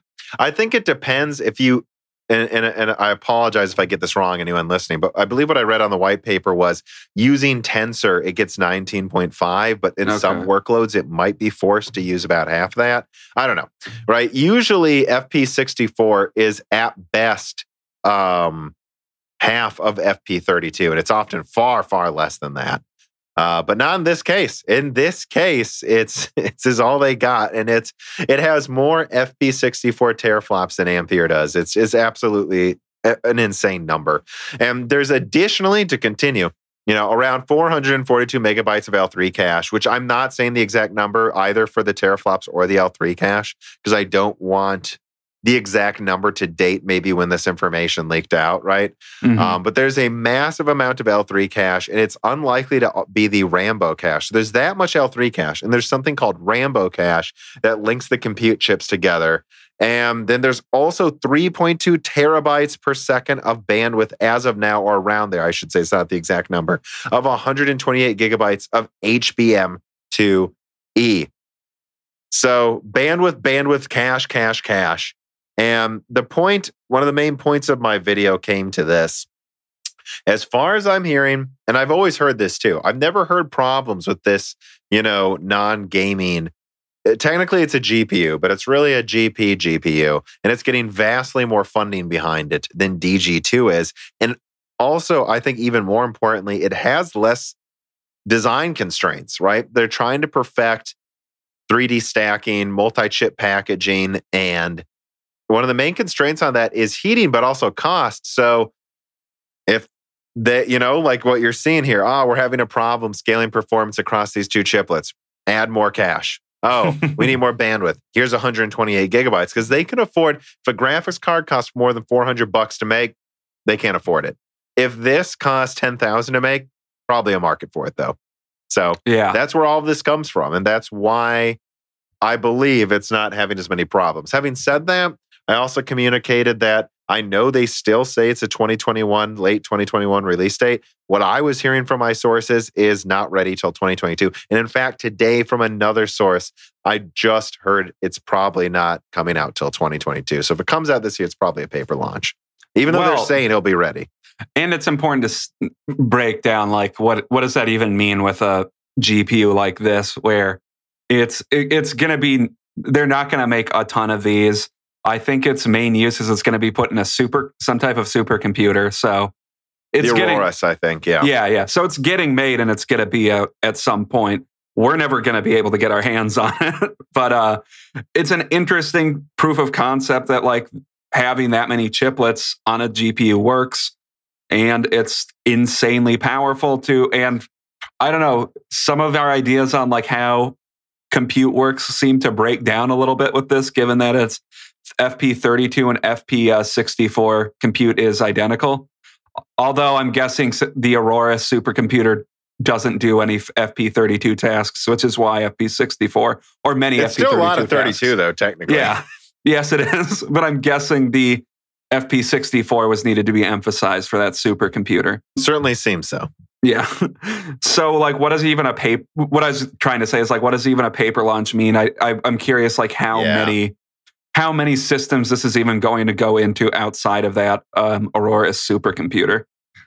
Well, yeah, you could almost think of this as kind of an R&D project. You know, if they can make this successfully, the amount they'll learn that they can apply to Meteor Lake, which I believe uses a lot of the similar technologies I'm hearing in this, actually, you know, which will come to consumers, and maybe not DG2, but maybe DG3 or DG4. You know, they needed some project where cost wasn't a problem to bring these packaging technologies to other consumer products eventually. So that's how this does affect gamers. I think what you're looking at is not coming to consumers soon, but is the future. In 3 years, I think we will start seeing consumer products like this. I mean, and we might even see half steps to that with like RDNA 3. I don't even know if it's fair to call it a half step to that. We'll see. You know, well, so what were you going to say? And we on an earlier question, like we talked about heterogeneous architectures. This seems to be about as heterogeneous as an architecture can be, as we understand it right now. There seems to be like 6 fucking different types of cache in it. It's a beast with a ton, clearly a ton of design put into it. But yeah, it is worth emphasizing. This is important to gamers because this is the technology I think we'll see in a few years, but it doesn't affect us really that much right now. It's an entirely different funding. It's not the same as DG2, which did make me laugh when I saw in the comments some people say it's only going to be used for mining anyways. Wow, some people really don't know what how the computer hardware space works. Trying to make that better, but wait until you see the insane hot takes in a few minutes. Let us get to the wrap up, Dan. So here we are. This is, let me write that down for the timestamp. I mean, this is, of course, stories I didn't think were meant to be main stories, but I think are worth talking about. One of them on here, usually I would just ask what you want to talk about first. One that I do need to cover right away is that we do finally have PS5 die shots. Did you see that? Yeah. So it's funny. I saw some people saying, I hope you do a video on this. I hope you have something to say about this. I really don't have much to say, right? It's pretty much what you would expect. A modified Zen RDNA. Don't put a number next to it because it's custom architecture. It doesn't have infinity cache is, I guess, the biggest thing. But I definitely speculated it could early on. I never doubled down on that, at least not to my memory. And I specifically remember tons of comments like, will you put your... Oh man, I remember these fanboys. And Dan's already laughing because he saw them, I'm sure. Will you put your integrity on the line that it has infinity cache? And I would just reply, no. Yeah. And they'd be like, what? Then why are you saying it does? Is that what people on Reddit are saying? Because I'm not saying that. I'm saying I think it could based on what I've heard about its cache performance. But if it's not infinity cache, then I guess it's just the cache scrubber. Yeah. And will you put your integrity on the line? No, because if you're saying, I think it could, that inherently means you're not certain about this. So why would you stake your integrity on something you don't necessarily think is true? I mean, it's important to say, like, since we've been talking about it for a while, that it could happen. The record needs to be set straight. And no, it doesn't have infinity cache. But no, you would never have staked your integrity, whatever the hell that even means, honestly, on it having infinity cache. I'm not doing this to call anyone out, but I'm not Red Gaming Tech. I didn't do 5 videos about it being 3D stacked with, unified cache. That's not what I said. And the unfortunate thing is I do know of some PlayStation fanboy channels like MBG Gaming or something misquoted the shit out of me over and over, basically using me as a hammer to hit Xbox fanboys with. And then the Xbox fanboys did the same. And it's like, I mean, it's hard because it's like I want my content to be shared, but can you not lie about what I'm saying? It's not, I don't even think it's lying. I think it's just it is. That's not what I said. Well, It's not truthful, but it's like I think people hear what they want to hear a lot of the time and then take that as the real quote. And I don't even think they realize they're doing it. Which it's funny because it's like, he's trying to hide. And like one thing that was being shared was this weird re-upload of a clip of a live stream on Twitter video. So you can't even watch the rest of what I said. And I just responded with, here's what I say 30 seconds later. And I'm like, it's not RDNA 3 to be clear. It's not RDNA 4. Neither the Xbox nor the PlayStation are either architectures fully. Neither of them have Infinity Cache. Neither of them. They're custom architectures. And I know that they have their own ways of even doing like a variable rate shading. Microsoft said as much in a presentation. These are custom architectures meant only for gaming. The only thing you can do is you can clip out one like 30-second part because I got really mad at fanboy spamming me, but I immediately corrected what I said like 30 seconds later. Like, just to be clear, I don't actually mean this literally, but what can you do? And it was funny. I responded just with, why don't you just show the full video and like showed a timestamp to it where I said it doesn't have RDNA 3 in the video he was sharing or pretending to share. And yeah, not a whole lot of coherent answers to when I did that. Yeah, I know. I looked a little bit in those threads, and it's like, well, it's more of a matter of if you did the X, or like, what the hell are you even talking about? If you take a quote out of context and then the person that was being re-uploaded as a new video that cuts out parts of what I said, these fucking liars. Yeah, and there, I guess I will say, no, that person probably was intentionally misconstruing what you were saying. If you correct the record, there's, by literally just showing the full quote, there's no correction you need to make because you didn't get the full context of what you were saying.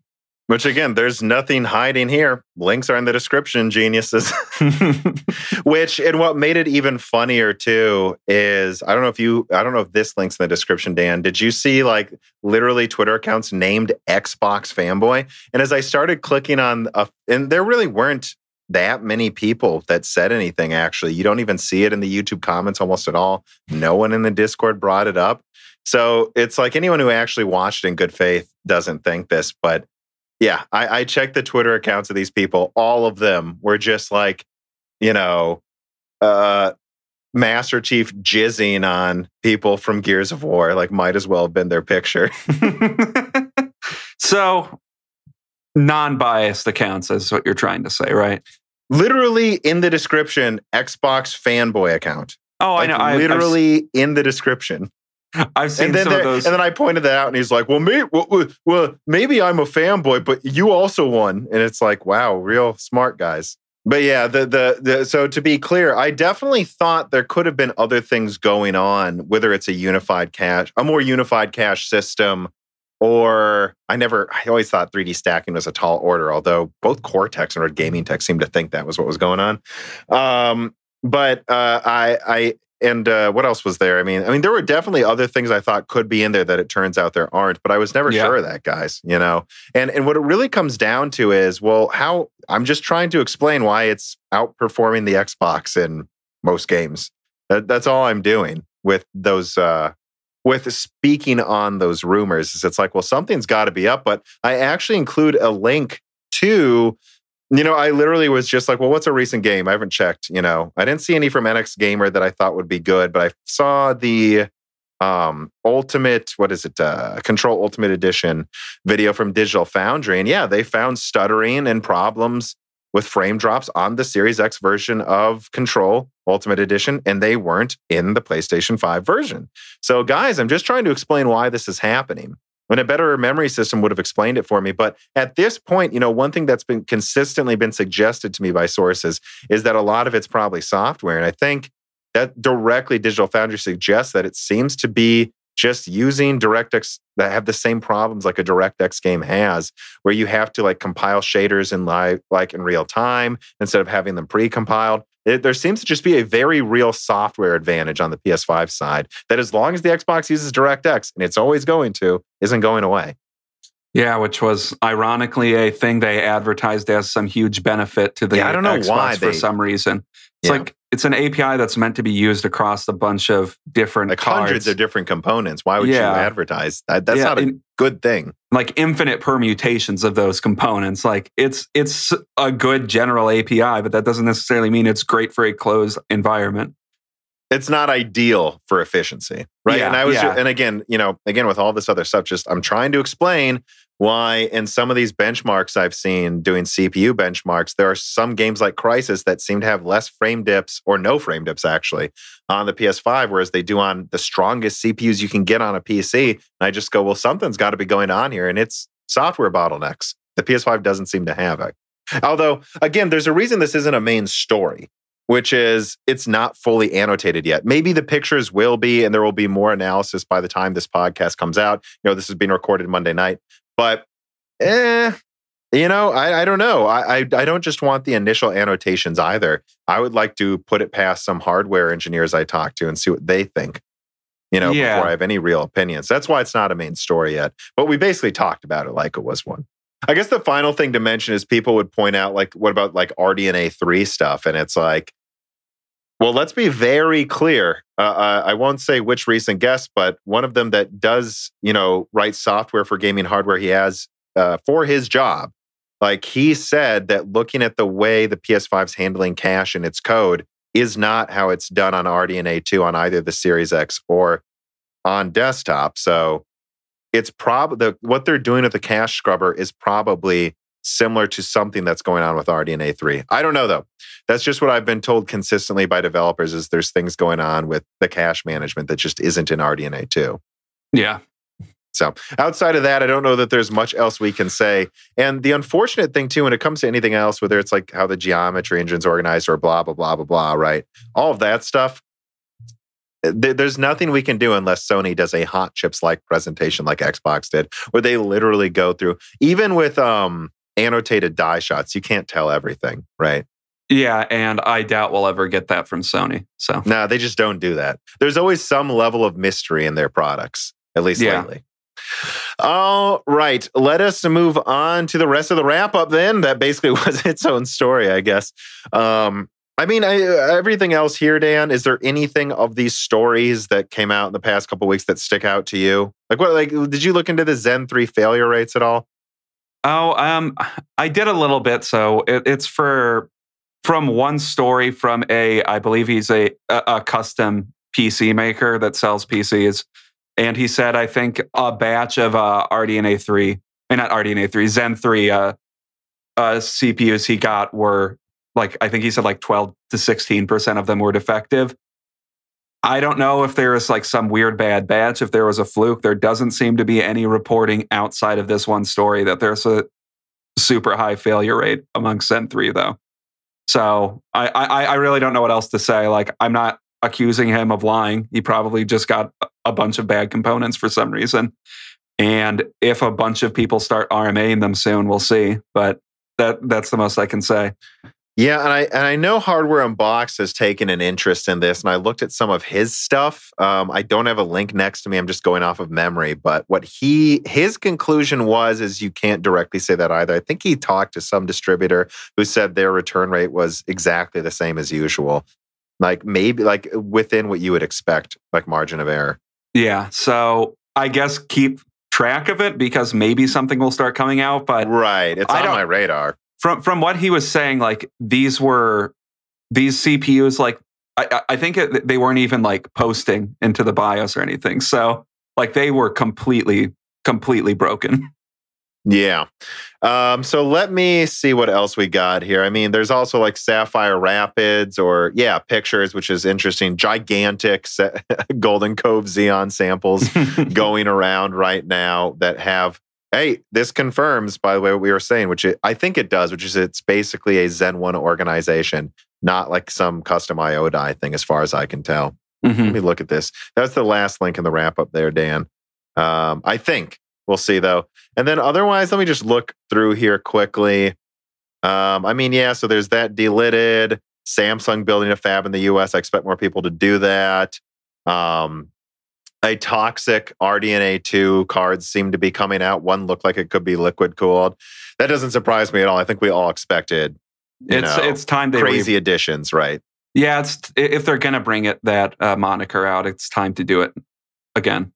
Right, which I recommend anyone who wants to know like why why Sapphire hasn't had a toxic edition of an AMD graphics card for a while. Go listen to the Sapphire Ed Broken Silicon episode from I think end of 2019. That's out there. Let me see what else. And I will just say it's definitely ripe for one. I mean, I hopefully will have my 6800 XT review out after this podcast goes live, like shortly after.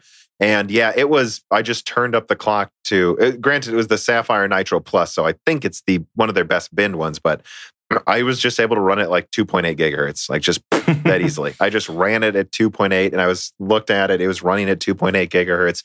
I'm sure a Toxic Edition could have stock clocks of like 2.8 at least. And that would be very cool. And if they put 18 gigabit per second memory on it, yeah, I mean, I think they could launch a 6900 XT that's possibly 20% stronger, or at least 10, 15% at stock than the standard one. And that would just blow away everything. I mean, that would be pretty cool to see. And that's the point of toxic cards. It really bring it up a higher tier in performance. Yeah. Which is what they used to do. But they can't, when they had like a 8 gigabyte 290X clock 20%, like 10% faster. But that was the last time they could even attempt it, really. Yeah. Otherwise, I don't know. What else do you want to talk about, really? I mean, 3060 preemptively marked up before it launches. No surprise. AMD very unhappy with their capacity issues, which doesn't surprise me absolutely at all.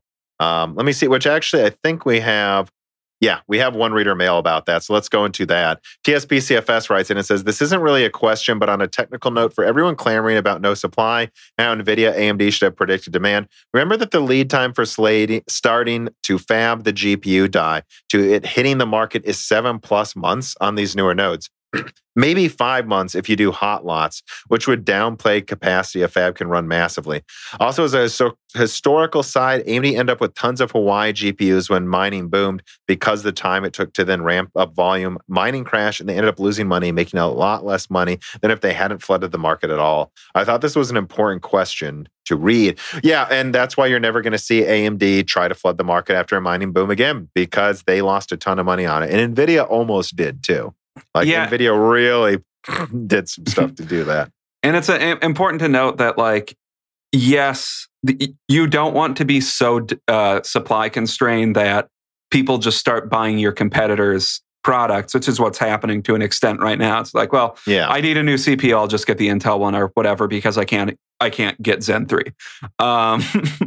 But you also don't want to you don't want to outstrip demand immediately, because that means you're just going to have a bunch of cards that don't sell. Yeah, otherwise here, I don't really see, I guess Google Stadia stops developing games is actually, I think, a big deal. To me, that already shows they're starting to retreat from all of these gigantic things they said they were going to do.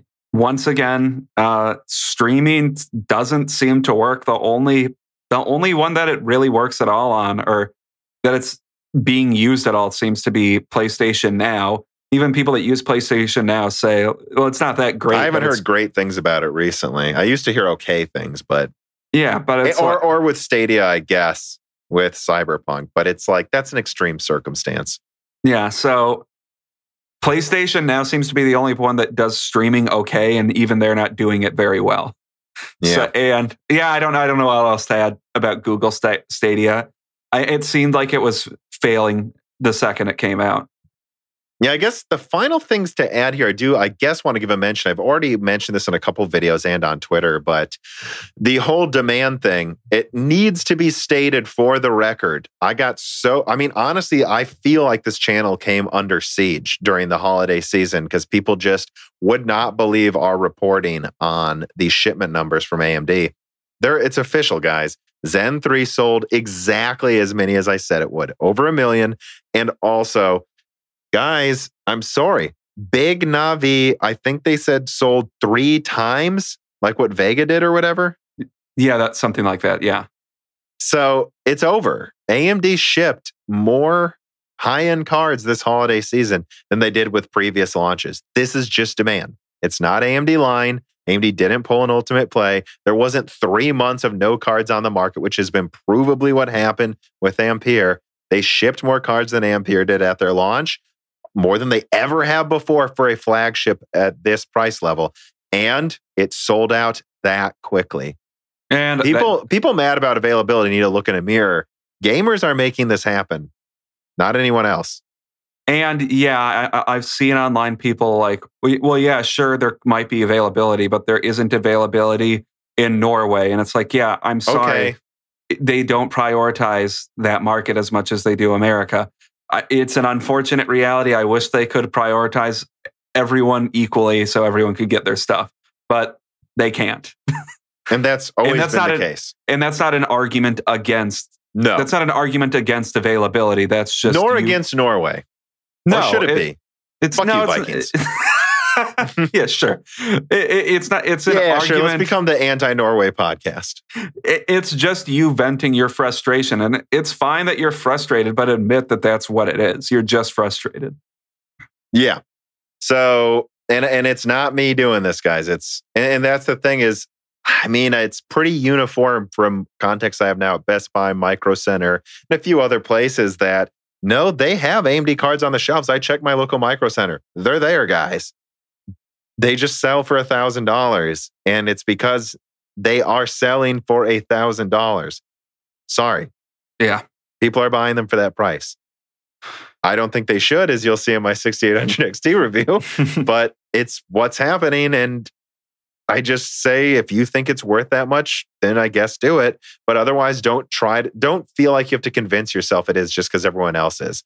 Because, one point I'm going to make in my 6800 XT review is I'm going to show me playing like Resident Evil 2, an 1800p 100 frames instead of 4K like 120. I'm going to go, so here's my gaming experience. This instead of this. Oh, no. Yeah, so what I was just going to say to that is, 6800 XT isn't worth $1,000, or value is subjective. So if you think it's worth $1,000, it's worth $1,000. But then in the next sentence, it's not worth $1,000. Don't spend $1,000 on it. It's stupid. Yeah. If you want to, you can buy it, but I do think you're wasting money. All right, Dan. Final reader mails. Greenie writes in and says, hello, Tom and co-host. That would be Dan this time, Greenie. My question is, what did you make of AMD's recent quarterly report? They did well, and yet the stock tanked. And was there anything that piqued your interest in the earnings, calls, or questions from shareholders? Thanks for keeping me entertained while I work. Well, you're quite welcome, and thank you for submitting the question. I don't follow these earnings reports as closely as I used to. I don't own any AMD stock, so it's depending on my workload if I get to listen to it or look into it. There's always some interesting tidbits there. Like I would say the biggest interesting tidbit, both from this and the other earnings that have just come out, is that AMD lost some CPU market share despite selling millions of chips. That's how bad demand is, that Intel just de facto sold them, even just because people made do with Intel, So... Go on. And I mean, after the whole GameStop debacle, do we really need to talk about how stock doesn't reflect reality? Like, this is earning calls, depending on the company, if they don't exceed expectation, even though that's the speculation you're supposed to be buying the stock on. If they don't exceed that expectation, some companies are just going to go down in value because people are speculating on the speculation. So I don't know. Right. And I wrote down a note here that when you look at earnings calls, and I did own AMD stock, I sold it, I think, early 2020. That sounds right. Yeah. All of it. Just for two reasons. One, I had this suspicion in February that Corona was going to get pretty bad. And also that I was just like, well, you know what? Maybe there's more profit to be made, but I just want to be able to say I'm objective. I mean, I'm not letting it, affect my decisions, right? And my analysis, right? It's like, well, you own AMD stock, that's why you say good things. No, it's like, I buy AMD stock because I'm saying good things. Like, I've come to this conclusion, and you can see my arguments in my videos for why you should or shouldn't buy it, but I don't own it anymore. But one thing I learned when I did own it, before I even made this channel, actually, is the stock would just often go down because it's quite a hyped up stock. And so the stock price before earnings would often be assuming there's going to be a blowout above earnings. And oftentimes, actually, usually AMD would just slightly exceed earnings, but it wasn't a blowout. Surprise. So people would sell stock because it didn't meet their expectations. It's kind of funny how the stock price reflects the anger gamers have about their performance over their cards all the time too. It's just for some reason AMD is one of those companies where people are just constantly hoping they'll double expectations for some reason. Right, and they continue to hope that will happen every time, while at the same time downplaying that what they have coming is impressive. So that's what was so interesting about owning AMD stock, is it was like you're always balancing, well, no, they're not going to quadruple performance, but then the other camps are like, they're not even going to be 50% better, and then they would be wrong. So that's why it was interesting to own that stock. Yeah. Yoda King writes in and says, hey, Tom, with Starlink now taking pre-orders for their services, what do you think about the future of the internet with Starlink and its competitors being more and more of a reality?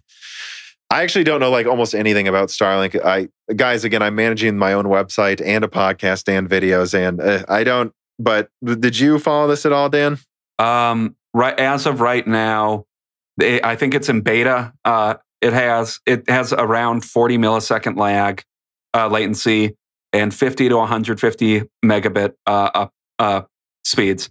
So I don't know. It's okay if you live in an underserved internet area.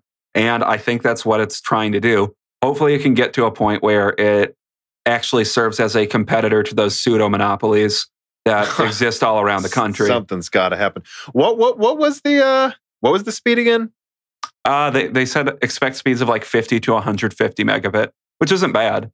No, that's good. And I know I remember in college, I went to Michigan Tech, I'm from a more populated area. My roommate was from a more rural area. And I remember we were watching SNL and I said, well, that's kind of cool, that satellite dish that can give you internet no matter where you are. And it just looks at me and goes, it sucks.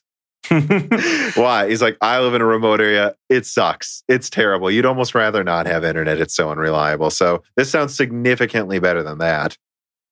Yeah, exactly. And I think that's all it's going to serve for the time being. What was the pre-orders? What's the cost? I didn't actually see what the cost of it was. I think they're advertising that it is 10% cheaper per megabit per second than other services, though. No, so they're still not going insane. Yeah. Well, because I know Comcast, right, charges like whatever, $50, depending on the area you're in. Of course, it's a monopoly, usually $50 to $100 for like, I don't know, 300 megabit per second. It's cheaper in some places, but then they'll always have that like 25 megabit per second tier where they charge like half as much for like a sixth the speed. So if they could make something close to whatever they're charging for that 25 megabit, which, let's be clear, they're just throttling the speed needlessly. They could probably give you 50 with almost no cost to themselves. This would be a nice way of making those prices come back down to ground, which if this got almost free, 150 is enough. That's good. It's enough for most people. And I think a lot of people would be like, oh, just if they could spend, say, $20 a month on internet, like, oh, yeah, I'll take an eighth the speed to spend like 5% of what you have to pay for internet in some parts of the country. Yeah. All right. So let us move on to Job. He says, Tom, I'm listening to the latest Die Shrink. I would like to encourage you and Dan to check out Destiny 2. It is the best feel of any shooter I played on a controller. Keyboard and mouse feels great too. The story is fantasy sci-fi. Well, I played the first Destiny in alpha and I was like, yeah, these controls are awesome.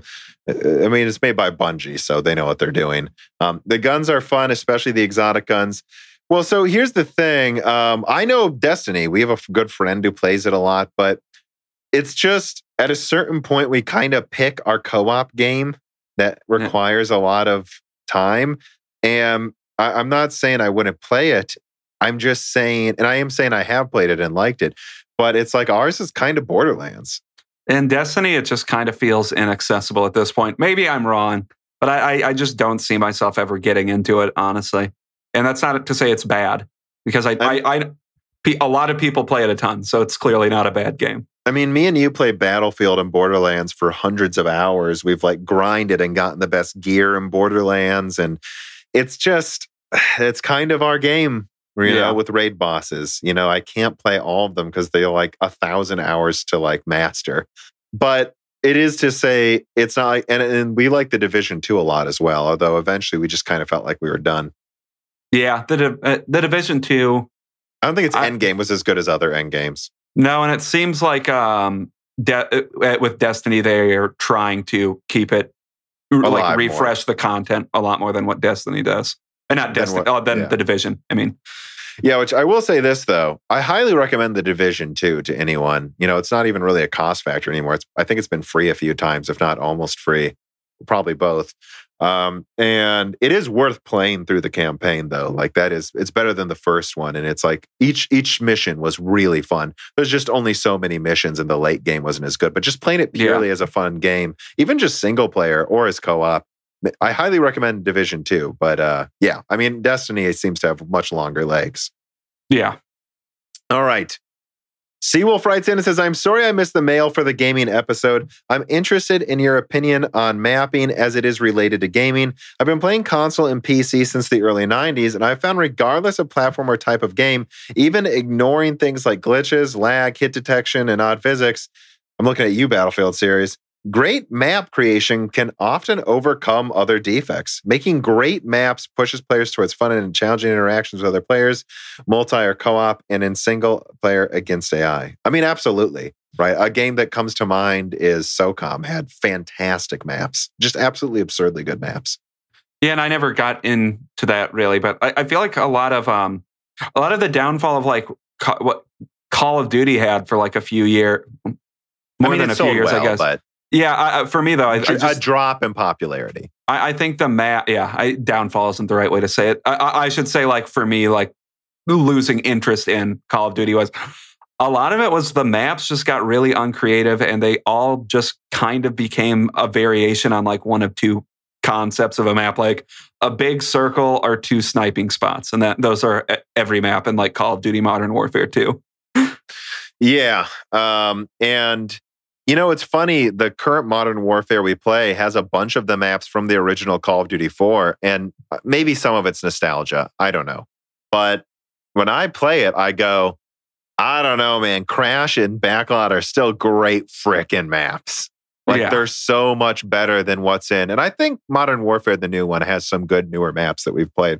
None of them are bad. Like, I honestly felt Modern Warfare 3 and even 2's to a certain extent maps were just terrible. And like some of the other ones too are just bad maps. But I you know, so it's not like I'm saying the current Modern Warfare's maps are bad, but I still feel like it just feels like there was more thought put into making an interesting flow to some of the older maps. Yeah, I don't know. I kind of you're right. And I agree. Good map design is essential to a game, even if there's bad hit detection. I mean, frankly, every game has had pretty bad hit detection up until relatively recently. Like if you're firing an automatic gun in a game, a lot of games, it's like 1 out of 3 bullets hit. Yeah, and you just don't notice it because you sprayed 100 bullets at them. Yeah.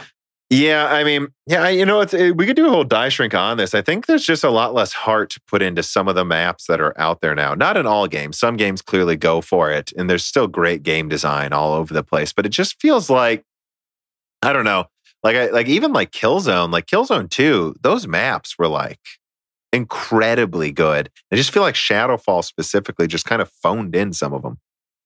They did. I mean, I still had a lot of fun with Shadowfall, but yeah. The actual mechanics itself were excellent, yeah. And I'm trying to think of other games that do this. I wouldn't say Battlefield's ever phoned in maps, but I gotta say, like, yeah, I don't know. Battlefield 4's maps were just unparalleled good in Battlefield 3's. And they were really diverse, too. Yeah. So I don't know. I think this is something to be talked about as well, where, yeah, I mean, if you just put a lot of thought into the design of the map, like it can make the whole thing just so much more fun. Yeah, I don't know. There's not much else to say. I thought that'd be a fun reader mail to end on. I did see one from Dr. Guns for Hands about GameStop stock and the problems with that. I don't want to say that I've ignored that. I think I'll just put that into the mailbag since this episode's going about as long as you want it to. We're not ignoring you, Dr. Guns for Hands. We'll get to it in a die shrink soon. Otherwise, I don't know, Dan, any last words? No, I don't think so. I think we talked enough today. Again, the last thing I will say is this. The RSS feed numbers, if you aggregate them, are going up. So we know so many of you listen to this audio only. There aren't a lot of ads in this, guys. And I've turned down a few sponsorships.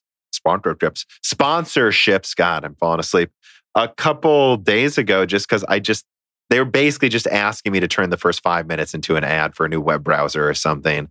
And I'm not going to lie about it if I use it or not. So just appreciate that the only way podcasts ever really anymore function is if you support us. If 10%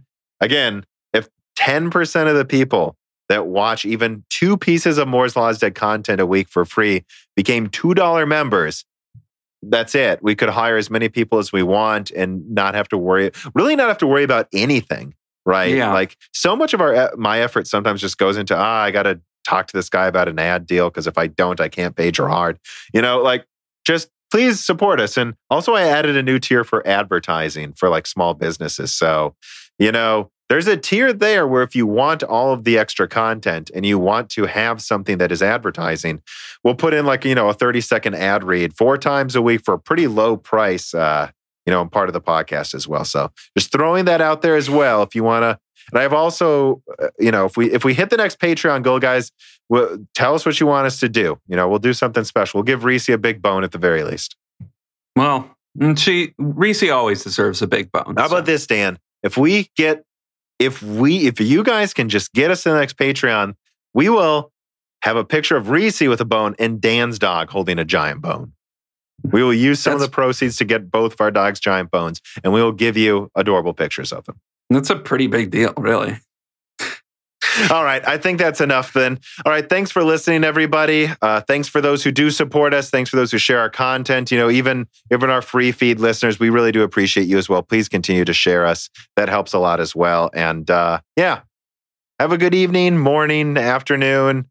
Bloglark if you're on Arglar 7, whatever. Huge listenership on Arglar 7. A huge listenership on Arglar 7. Actually, our number one area is apparently like Hollywood and then Chicago. Hell yeah. All right. Enough. Bye, everybody. Goodbye. The following podcast was brought to you by the YouTube channel and website Moore's Law is Dead. Moore's Law is Dead and Broken Silicon are trademarks of their creator, Tom. That guy is me, and I am indeed the creator, editor, writer, and showrunner of Moore's Law is Dead podcasts, videos, articles, and other media. However, Moore's Law is Dead is a team, with Broken Silicon co-hosted by my brother, Dan, audio editing by Gerard Cortez, and select technical editing by Carbon Cry. You can find all of our information, including how to get a hold of us, at www.mooreslawsdead.com. And if you are a fan and would like to send mail or other hardware, please mail parcels to Moore's Law is Dead, P.O. Box 10468, Peoria, Illinois 61612. And speaking of fans, without exaggeration, the patrons are responsible for the continued distribution of the content you just listened to. And so if you have some extra money, but only if you do, please consider supporting us. For just $2 a month, you get access to the exclusive podcast Die Shrink, voting on subjects of future podcast episodes, the ability to have your questions read aloud on Broken Silicon, Die Shrink, and Loose Ends, and of course, the Moore's Law is Dead Discord full of like-minded people who would love to meet you. I am one of them. And at higher tiers, you get access to ad-free episodes of Broken Silicon, the back catalog of Flyover States podcast, thanks in the credits of videos and podcasts, and other perks as well. And if you cannot afford to support us, please just share Moore's Law is Dead videos and podcasts with friends and family on social media and Reddit. And give Broken Silicon and Flyover States a 5-star review on Apple Podcasts. All of this really does help so much more than I think anyone realizes. If you'd like to advertise on the podcast or a person of interest who would like to be a guest, please reach out to the email address mlhbdead@gmail.com. But as I said, this podcast would not be possible without its fans supporting it. And so now it is time to give a personal thanks to the greatest of the fans. The following supporters are at the 10 gigahertz or higher producer levels. Matthew McMullen, Telos, GUK, Benny Berlin, Justin Yant, Thomas Rupp, I Love You, Lynn Jim, Tyvin K, Tom Bailey, Muhammad Akwari, Frederick Lau, James Crasser, Justin Parrish, Zachary Martin, Terrence Harrod, Brad Medlin, Phil S., Courtney Elliott, The Ninth Dude, Greg Rudigar, Josh Law, JBG, Travis Gooding, The Mechanical Philosopher, Lebo King Kilo, Fatboy Desaru, Daniel Hyde, Burt Garcia, Tara Reed, Jack O'Neill, Matt Sale, Maren Close, Juan Garcia, Sean Balmer, My Name is Nobody, Robert Alethros, Telos, Hey There's a Kitty, Greg T. Wanchik, Ivan 214, John Jameson, Benjamin Cannon, Matthew Lane, Divider Samuel, Jan Rauner, Rubber Duck, Street of Full, Ali Robertson, Eric Jackson, Jonathan, Patrick Groh, Evan Dingle, Dominique Cox, Stefan, Original Ross, Hard4Room.com, Sam MacArthur, Total Silo, Sol Connor, Michael Costa, Andrew S. Blake, Aaron Keith, Kerry Baldino, Endless Loggins, Tom San Filippo, Justice Brennan, Keen R, Trevor Powers, Stu, Elenia, Nanyan, Daniel Nishbal, Franco Frederick, Hardware Numbers, Alex Carasteel, Dark Rain 2049, Leighton Perry, Joseph Kierman, Carlos Valdez, Carnivore Bear, Luca, Zaber Zibur, Zlicky, Matt Porshegi, David Cowden, Ricky Tan, Granadin, Patrick J.S., Justin Staples, Freddie Canos Jr., Christopher Foster, Kiwi Phil, Dahoo, Sarah Light, Anthony Gareffa, Matthew Griffin, Alex, Joseph Loria, Luis Correa, Deke, Cheesy Ramen, Raul Ebeneni, Tim Robbins, Jake Dude 23, Brian Regelman, Chris Williams, Ryan Deniscu, Dave McCoy, Valko Malev, Gabe Langner, Paul B., Morton Svensson, Andrew, Thomas Summers, Maurice Courtois, Matthew J. Link, Scott Rev Schneider, Maya Sharona, Aaron, Roman, Jacob Stankiewicz, Jack Pym, Wakir Khan, Ashil Dar Epstein, Steven Hart, Christopher A. Butler, Greg, Peter Moore, Chris Licata, Justin Thomas, Sam Miller, James Kitchens, Kevin Chen, Shakir, Nick Rakin, Holden Mobley, Matthew Lazier, Arpit Sharma, Eden Pork, Jimmy NG, and Mads. And of course, thank you to Sahara for the music.